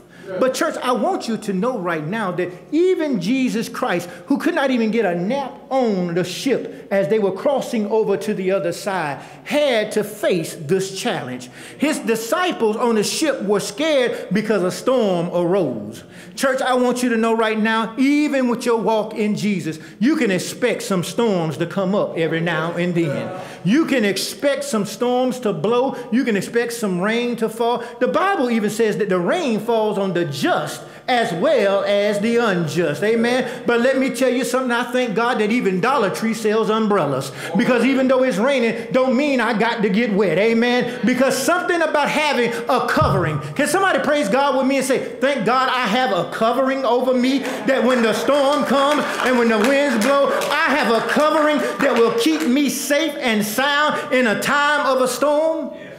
See, the disciples found out that Jesus was a covering while they were on the boat, because while they were scared and they came to Jesus with a silly question, I found this out, Ebenezer, that when a storm comes, we can show our level of spiritual maturity by how we react to the storm. All right.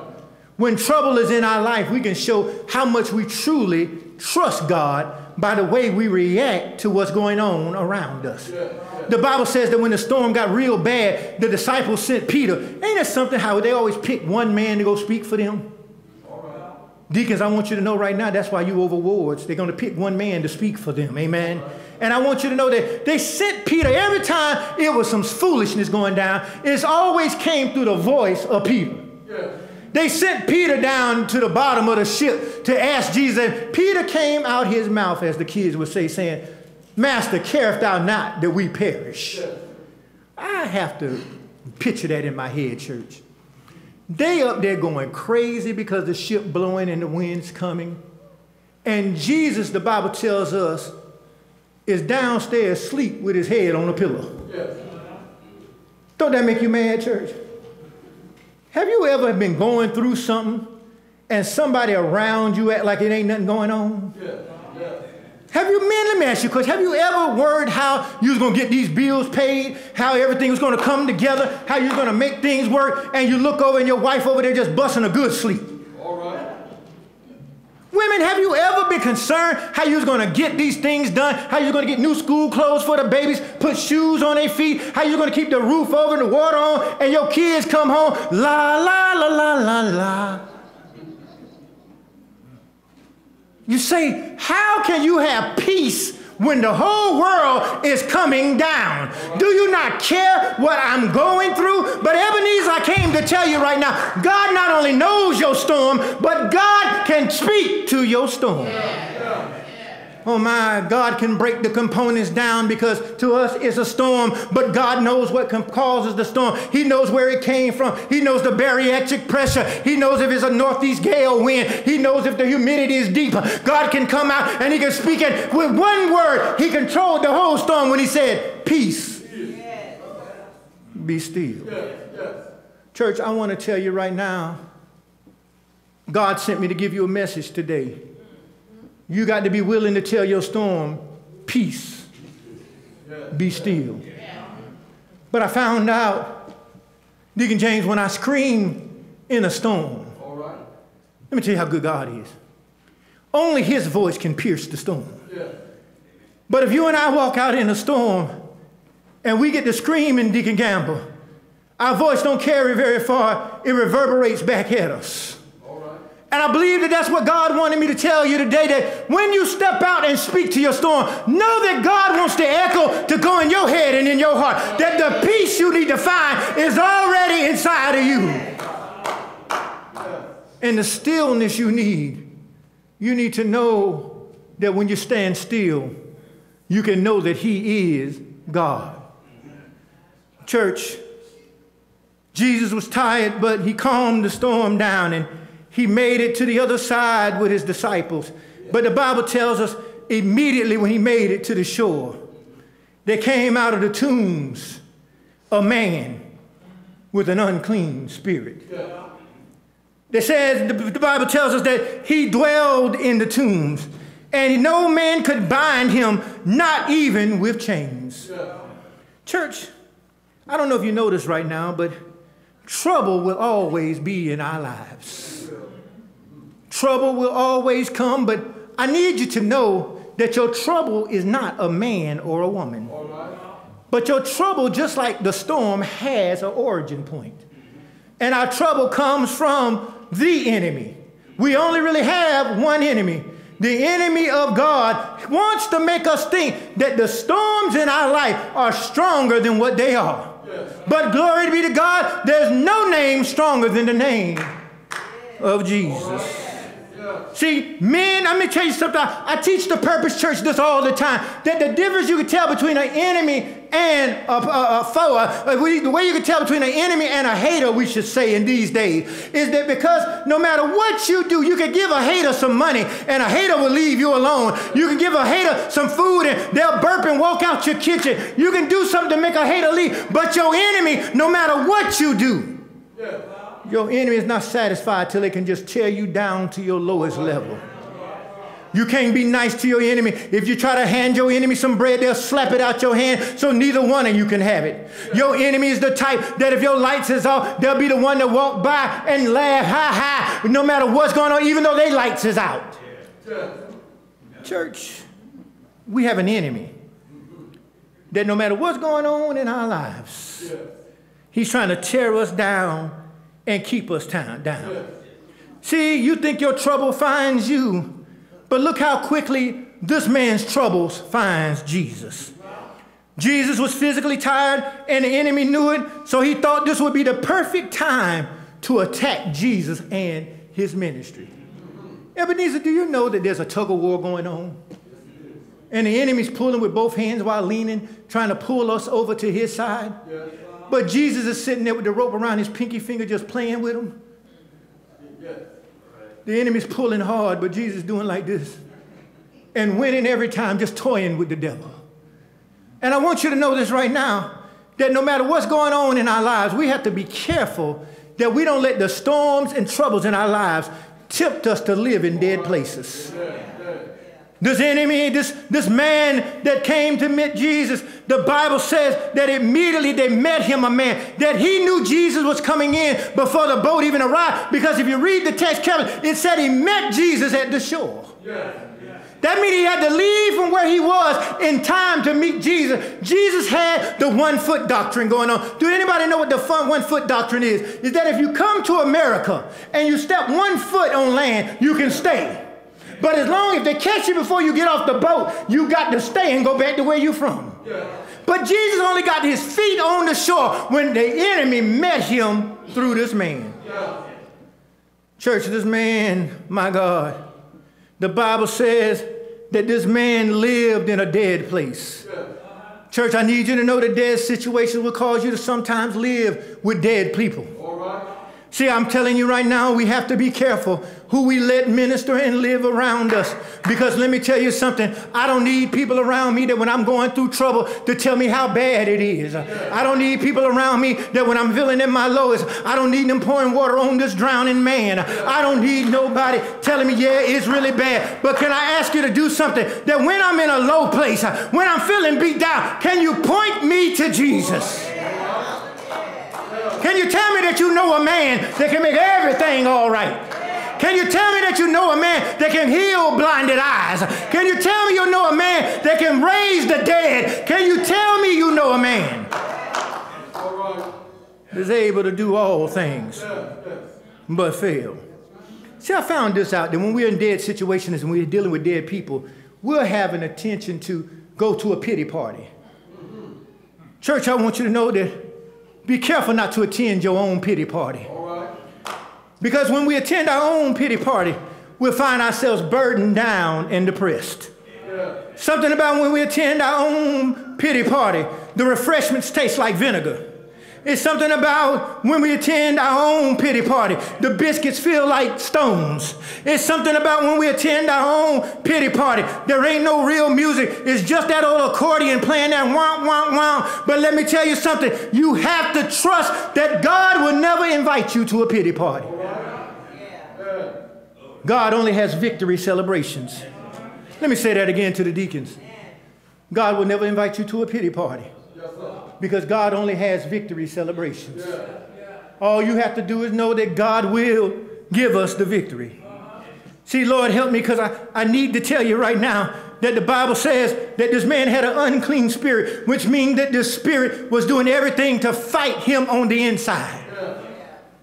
Church, have you ever felt like no matter how you try to cheer yourself up, you're still sad?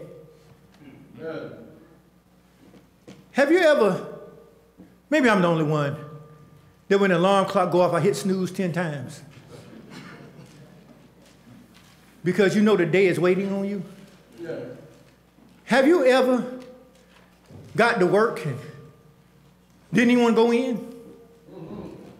Sat in the parking lot and decided how you could call in sick?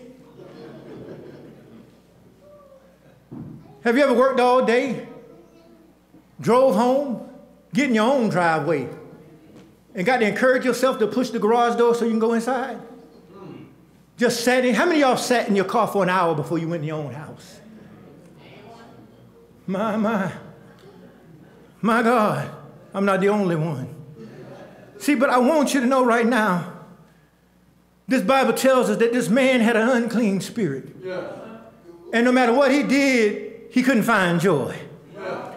He made sure he was in places that were sorrowful. He made sure he did things that would cause himself pain. The Bible tells us that he dwelled amongst the tombs and that no man could bind him, not even with chains. Have you ever had somebody try to tell you, cheer up, stop doing this thing to yourself. You can do better, but for some reason, you can't break the chain. Some of us need to realize we're tied to stuff that we never asked to be tied to. I heard a young friend of mine tell me that adulthood is the worst hood he ever lived in. Because when he was a child, things was easy. Mom and daddy had to handle the bills. When we were a child, things were easy. Mom and daddy made sure the rent was paid. When we were a child, mom and daddy made sure we had clothes on our back. But something happened after we turned 18. I want to tell the youth of Ebenezer, be careful, quit saying, I can't wait till I grow up, because SC&G is waiting on you, baby. I need you to know right now, be careful about saying, I can't wait to grow up. The grocery store is waiting on you. And they don't give you Doritos like grandmama do. Church, this man lived in a place and he was tied to dead things. And church, I told you last week that the Bible says that what we loose on earth, he'll loose in heaven. And what we bind on earth, he'll bind in heaven. But what happens when we bind ourselves to dead things? When we attach ourselves to things that will never give us peace? What happens when we keep staying in the same relationship, knowing that it ain't going nowhere? What happens when we keep clocking in on the same job that lays us off every year right before Christmas and then brings us back right after the new year? What happens when we keep on doing the same thing over and over again and get tied to dead things? Something inside of us starts slowly dying. Something inside of us makes us think that being sad and beat down is the norm. But child of God, I came to tell you today that God don't want you living in a dead place. God don't want you tied to dead things. See, the Bible says that when this man got so used to being in a dead place, the Bible says that he started doing things to hurt himself. The Bible says that he began to cut himself. And he was in the mountains howling so everybody could hear him cutting himself. He would come down to the tombs and cut himself. And everybody could hear the man howling. And the Bible says that they tried to stop the man from hurting himself. But the man was strong. Have you ever heard that crazy people have strength? Have you ever heard that people that are out their minds have crazy strength? But the craziest thing I've ever seen a person do was hurt themselves and then walk around and show us the wounds. Do you know anybody like that? Sure you do. Your drunk uncle that's always drunk and you see him with a liquor bottle. He's cutting himself. Your cousin that's still on drugs and they walking around with red eyes and asking you for $5. They're cutting themselves. You see this, your girlfriend that done had 10 boyfriends and not one husband, and ain't never been treated right. She's cutting herself. You heard her cry. She's cried in your living room. And you tried to bind her down. You tried to tell a girl, come to church with me, but she runs right back to the mountains. You tried to tell your uncle, stop doing them drugs, come down to Ebenezer with me, but he runs right back to the drug tombs. You've seen it. We're cutting ourselves and showing the world our wounds. But the Bible says, when they tried to chain the man, he could thump handcuffs and they'll break. Says he was so strong that he could just explode ankle chains. He was so strong, but he was weak in the right place. See, my Bible tells me that when I am weak, he is mighty. So the converse of that text means that when I'm strong, he makes me weak enough to need him. Church, the most dangerous person in the world is somebody that thinks that they got it all together. That thinks that ain't nothing going wrong in their life. You know somebody like that. That think they got more money than Oprah. You know somebody like that. Every other year they're getting a brand new car, but they ain't telling you because the last one got repossessed. You know somebody like that. They got brand new clothes, but you walk by, you stay around too long, their stomach starts growling because they look good, but they're hungry. Doing crazy stuff to hurt ourselves while acting like everything is all right. The man was weak in one area. He could do anything he wanted to do and could nobody stop him. You know, I found this out, Ebenezer. Then it comes a point in my life where I got to realize I got to turn some people over to Jesus.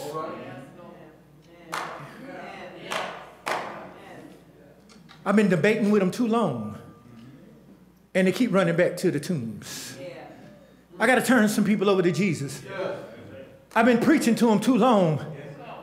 Yet every time I look for them, they back in the tombs.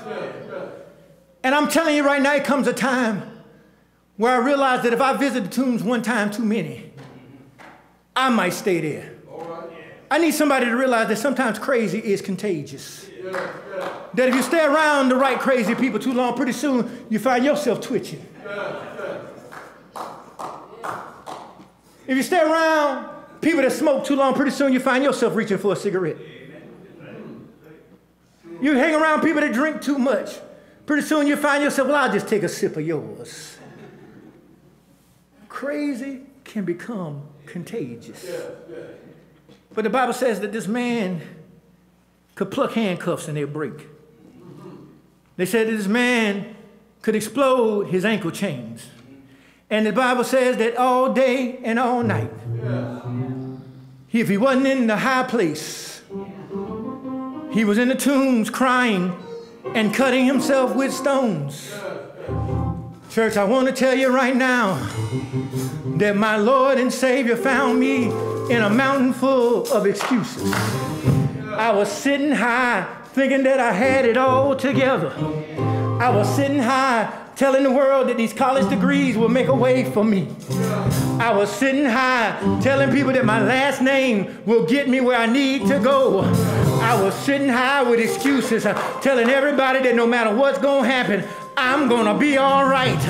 But can I tell you right now that the world has a way of breaking you down, that when you're sitting high sometimes, the next moment you'll find yourself all alone in a graveyard, in a tomb, and realize that all you've been doing is hurting yourself, that all you've been doing is lying to yourself. The worst lie we can tell is the lies we tell ourselves. The Bible says that all day and all night, this man was in the mountains. He was in the mountains or either in the tombs. You got to be careful of people that don't have no mid-range. People that's either very happy or very sad, nowhere in between. This man was dealing with mental illness. He could either be happy or he could be sad. He had no in between. And church, we see people like that every day in our lives. You can tell by the way they walk up, you can tell by their face, here she come with that jazz. You know people like that, they on your job. They walk toward the water cooler, you automatically go back to your desk. You got a supervisor, you can tell by the way you walk in if she gonna be on that thing today. She ain't got no in between. She's either 100 or she's 0. And you pray that today is a 100 day. Because have you ever found out that people that got 0 days make your day 0 too? It's true, church. Misery loves company. But when you have the joy of God, you don't care if don't nobody want to praise God with you.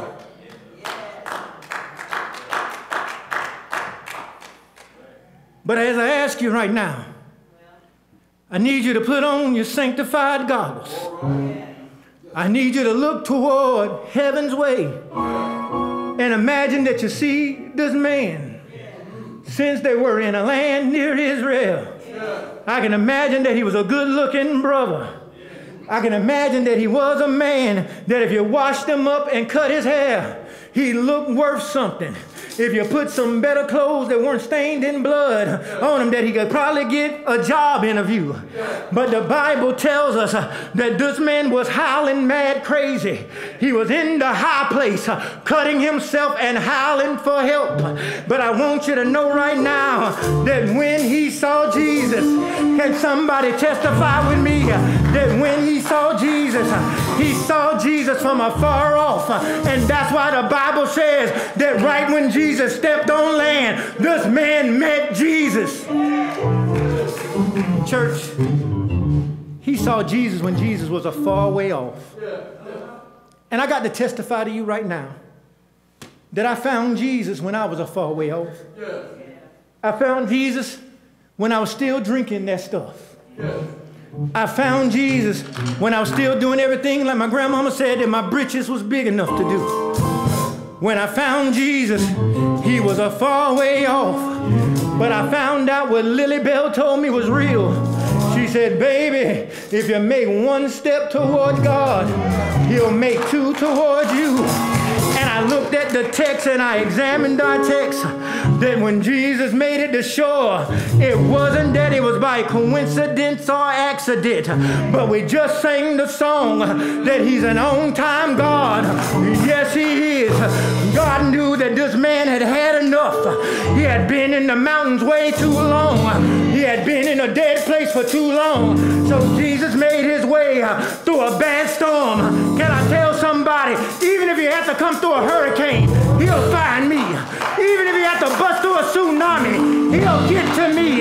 No matter what it takes, my God will be there for me.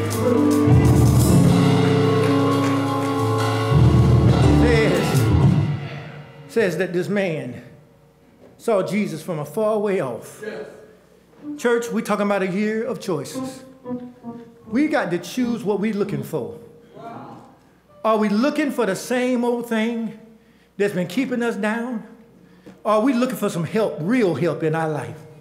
Are we looking for the thing that's keeping us in poverty? Or are we looking toward that thing that can really bless our souls? This man saw Jesus when he was yet a far way off. And the Bible says that he ran. Church, when you see Jesus coming in your life, I need you to run and meet Jesus. Because just like this man, I was in pain for a long time. But one day my pain was at its highest. But I saw Jesus a far way off. One day I was sitting in a crazy place. But one day I saw Jesus a far way off. One day I was dying from the wounds of my own hand, but I saw Jesus a long way off. One day I looked down and I saw my blood, and I realized that the blood of Jesus was a far way off. There's something about when I saw Jesus, it was just a glimpse of Jesus, and it led me to know that everything's gonna be all right. There's something about when my eyes laid on Jesus, I realized that he wasn't a liar, like I was lying to myself. There's something about when I laid eyes on Jesus, fear tried to paralyze me, but my soul was set free. There's something about when I saw Jesus, I realized that Jesus was all I need. There's something about when I saw Jesus, the mountains weren't high enough. I wanted to live in heaven. There's something about when I saw Jesus, I realized I didn't want to be dead. I wanted to be resurrected. There's something about when I saw Jesus. There's something about the glimpse of Jesus. It don't take but one sight, and the devil gotta let me free. There's something about when I look at Jesus, I know everything's gonna be all right.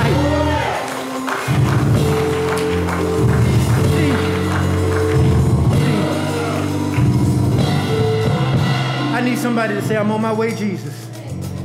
See, because I'm on a mountain of excuses, but Jesus is on sea level, but I'm on my way. I want you to know right now that he'll make every moment count, and so I can count every moment with him. This man ran to Jesus. And when he got to Jesus, we found out that this crazy man, church, follow this with me in the text, and I'm going to let you go. We found out that this crazy man was really a church boy. How can I say this and be in order? Deacon Campbell, does your Bible says that when he got to Jesus, he worshiped him? Who knows how to worship Jesus? Worship God, let somebody be in the church. We learn to worship by watching others worship. So something tells me that when we get in the presence of God, our true essence comes out of us. The Bible says even though he was cut bloody and dirty, when he got to Jesus, the real him showed up. And he began to worship Jesus. Ebenezer, I came to tell somebody today that if you see Jesus and you worship Jesus, everything's going to turn around in your life. The real you will come out. At the feet of Jesus, the real you will show up. And God will let you know that even though you're hurting, he can heal you. Even though you're sad, he can make you glad. And there's something about it. I found this out, deacons, that everything I've been through, when I finally got to Jesus, and I look back over my life, I had to thank God for my mountaintop experiences.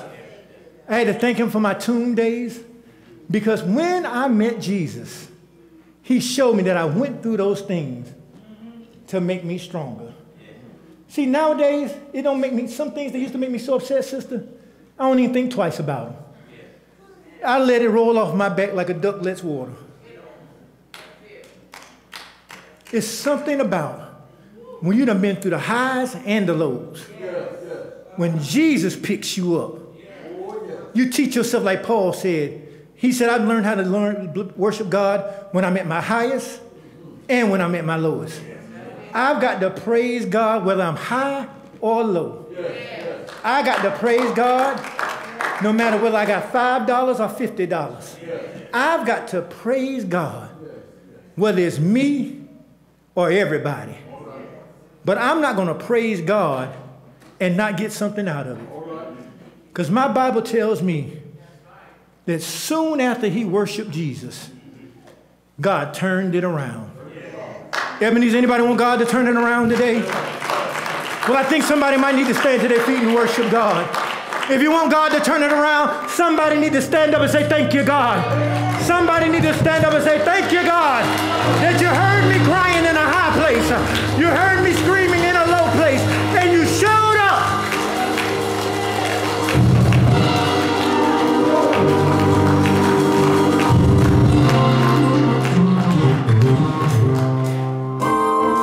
Church, I'm going to close with this. That worship is how your soul communicates with God. Worship is a breakthrough moment. See, praise is when you're thanking God for what he's done.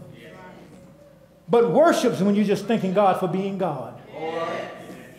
The Bible said the man hadn't even got what he needed yet. But he skipped over praise and went straight to worship. Because he realized just by being allowed to stand in the presence of Jesus, that everything he needed was already right on hand.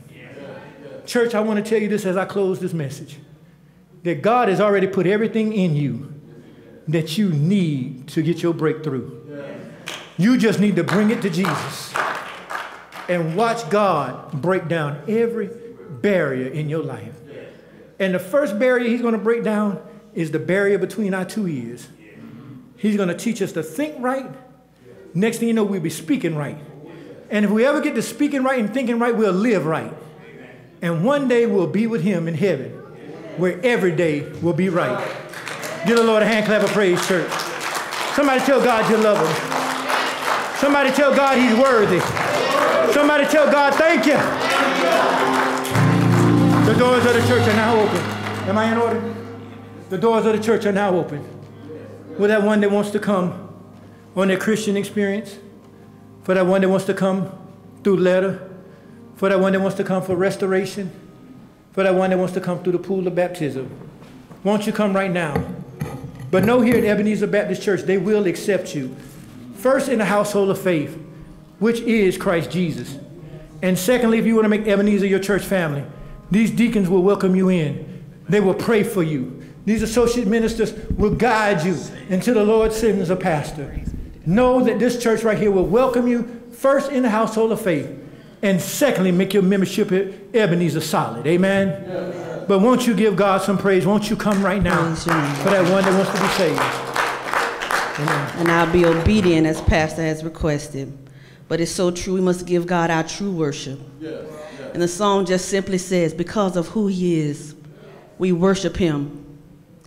Because of who you are, I give you glory.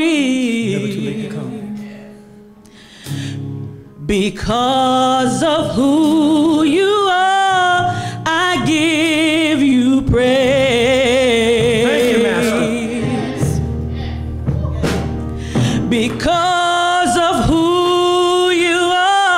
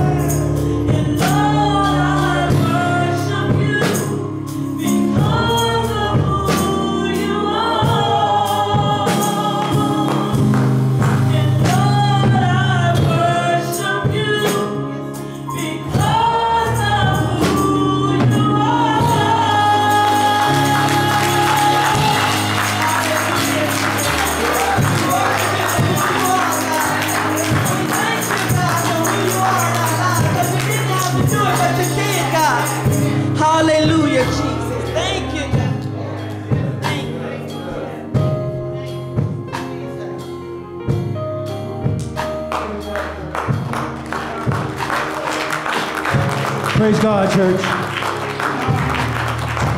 Maybe someone wants to gather around the altar for prayer because of who he is, so we can pray and thank God for what he's done before we go into our communing moment.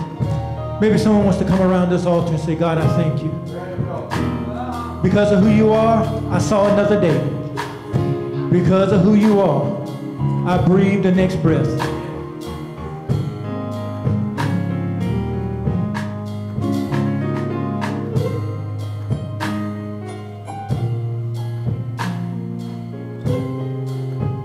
Church, around the altar is a powerful place. You know the enemy can't stand when you get around God's altar, because he'll never be welcome in the presence of the holies again. And we're able to come into his presence. If you want to make the enemy mad in your life right now and get him at his place, come around this altar. Because I guarantee you at that moment you'll experience some freedom, because he can't follow you down here. Come into the presence of God. Receive your freedom for just this moment and watch God speak into your hearts and into your situations. We're going to go into prayer. And when we pray, we're going to pray for those that we're duty bound to pray for. Those in hospitals and care homes. Those in war-torn lands. Those in prison institutions. Those that despitefully use us. Those in bereavement. And we're going to pray for our enemy. But God, we start this prayer right now, once again lifting up Pastor Windley's name to you, God, and the whole Windley and Galloway family. God, let them know right now that you are still a God that's able to perform miracles. Let them know, God, that all it takes is a word from you, and everything can turn around. God, we pray for the leadership of this church. We pray for the membership of this church as they make a choice this week coming, God. Let them know that, God, you're bigger than any argument. Let them know right now, God, that your love succeeds any vote count. Let them know right now, God, that all that matters is that they gather to do your will and in your way. Speak to them now, right now, God, and let them know that even if they don't have their way, remind them that your will be done, God. Speak now, Master, and give this church peace. God, we thank you for what our ears have heard, have seen, and our souls have received. God, we thank you right now that all it took was one look at you, and we knew that everything was going to work out for our good. God, we thank you right now that you brought us across the sea and delivered us into peace. God, we thank you right now that you're blessing each and every one of us, that you're giving us what we stand in need of, God. We thank you right now that someone may need a financial blessing, and you're sending it right now. We thank you that somebody may need a healing in their body. You're sending it right now, God. We're thanking you right now that you might need a child delivered, God. You're delivering a child right now. Thank you, God, that you're bringing somebody home from prison doors. Thank you in the name of Jesus. God, we give you glory, we give you honor. We thank you in advance for all that you've done and all that you've yet to do. God, we claim in Jesus' name that everything is going to be good. For all things work for the good of those that love the Lord and are called according to your purpose. We thank you, God. And God, right now we count it all done. We seal this prayer with a blessing in Jesus' name. And we thank you right now, God, for setting it all in order. For in Jesus' name we pray. May the church say amen, amen, amen.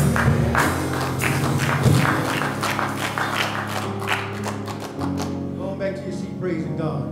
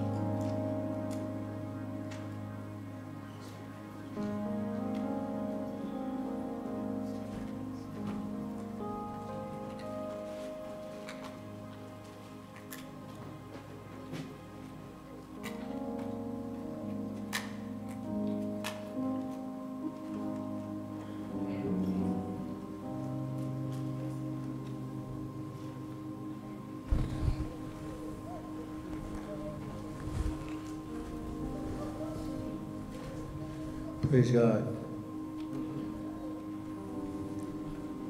We pray, God, that you know No matter what your denominational persuasion is or your church affiliation, you're welcome to commune with us today. Amen. Amen. I'm going to ask Reverend McElveen to bless the communion for us. Amen. If you don't mind, preacher.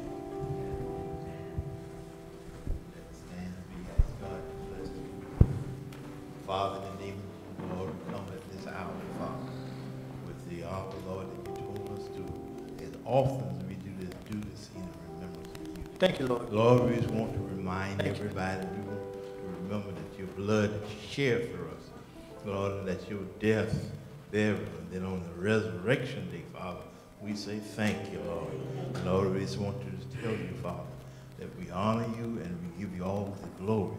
But Father, we come being in obedience of you by taking this communion at this particular time so that we can remind others that they must first, if they have anything aught against their neighbors, to take it to them and then come back and take our communion. But Father, we just want to point the way to you, to others as they come to this church. In Jesus' name we pray. Amen and amen. Praise God.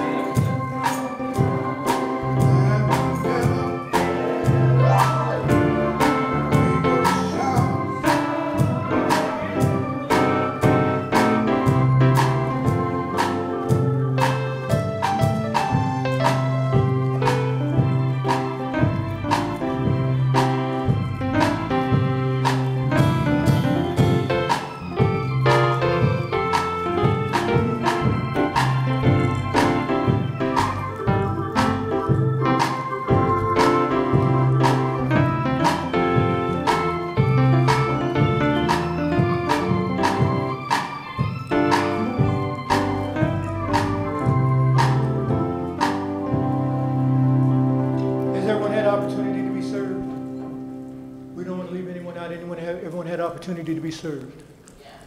We're going to ask all that are eligible to stand at this moment, stand for them. Amen. Amen.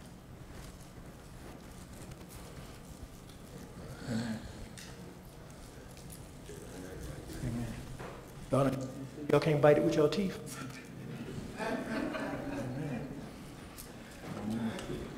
Amen. I'll rip that rascal open right in a minute. Amen. Amen. Come on, church. How many of you know God did it all? Very night our Lord Savior Jesus Christ was betrayed. He took his rightful place at the head of the table. And first he took forth the bread, and after he blessed it, he brake it. He said, "This is my body which is broken for you. Unto God eat all of it." Amen. And in the same likened manner, he took forth the cup.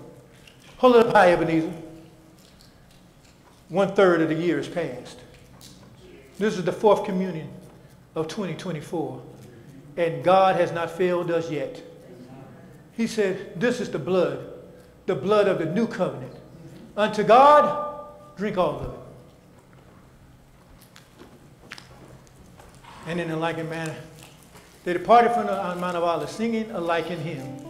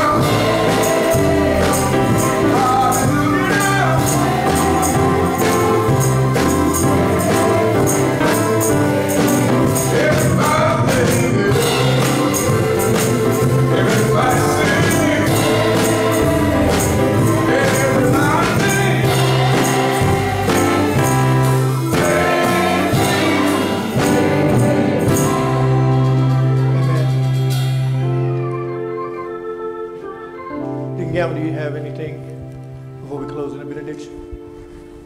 Amen. Thank God for all of it. Let us continue to live each other.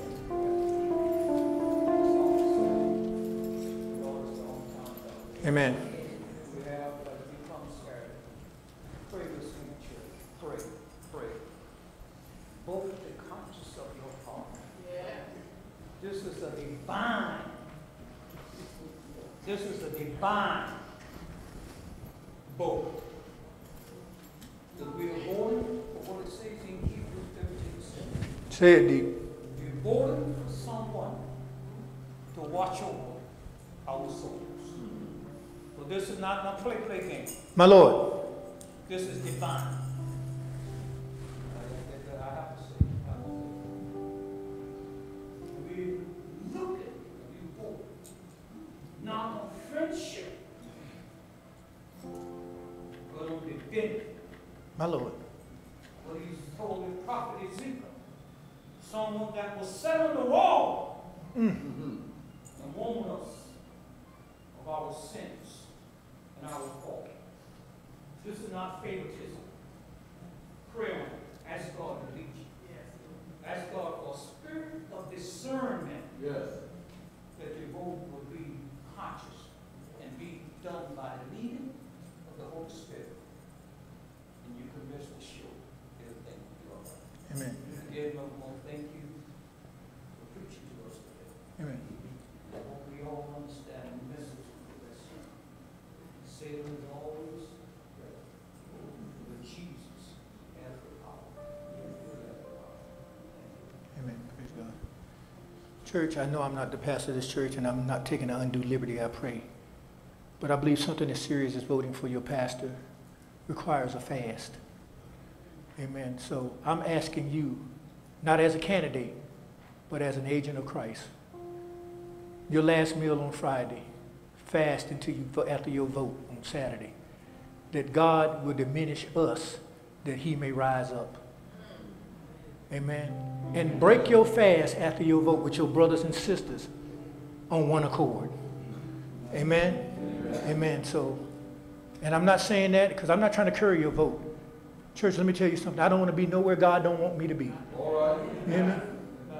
Because I realize something. we're all closer and closer to judgment. And I don't want to do anything that'll keep me out of heaven. Amen? Amen. Amen. So please, if God lays it on your heart to receive my words, make your last meal on Saturday, forgive me, your last meal, and pray that God shows up and that our votes be based in God's word and will. And then after your vote, hug your brothers and sisters, love on them, and go get something to eat. Amen? Amen. Come on, we're going to close from right here. Amen? Amen. Will there be a song, brother minister, music minister?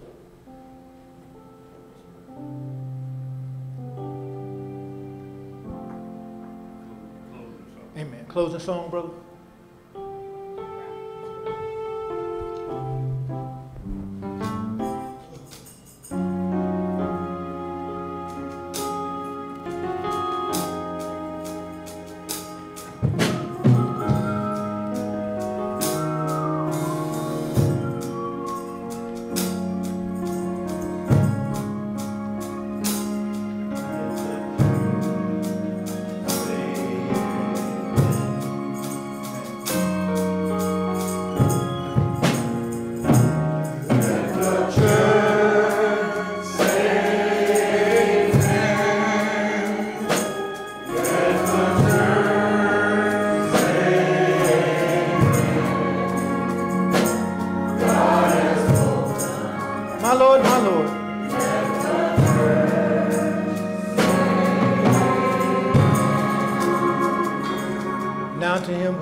Exceedingly and abundantly, above all that we may ask or even think, according to the power that worketh on the inside of us. Unto him be glory in the church to all ages, and the world without end. And all of them that do believe that we're making choices every day will signify by saying amen, amen, amen, amen. Amen. We love you, Ebenezer. Go in peace. Joining us today on our live stream. We hope that you've been blessed by the service. We would love for you to join us in person and experience the incredible power of faith-filled connections firsthand. God bless all of you.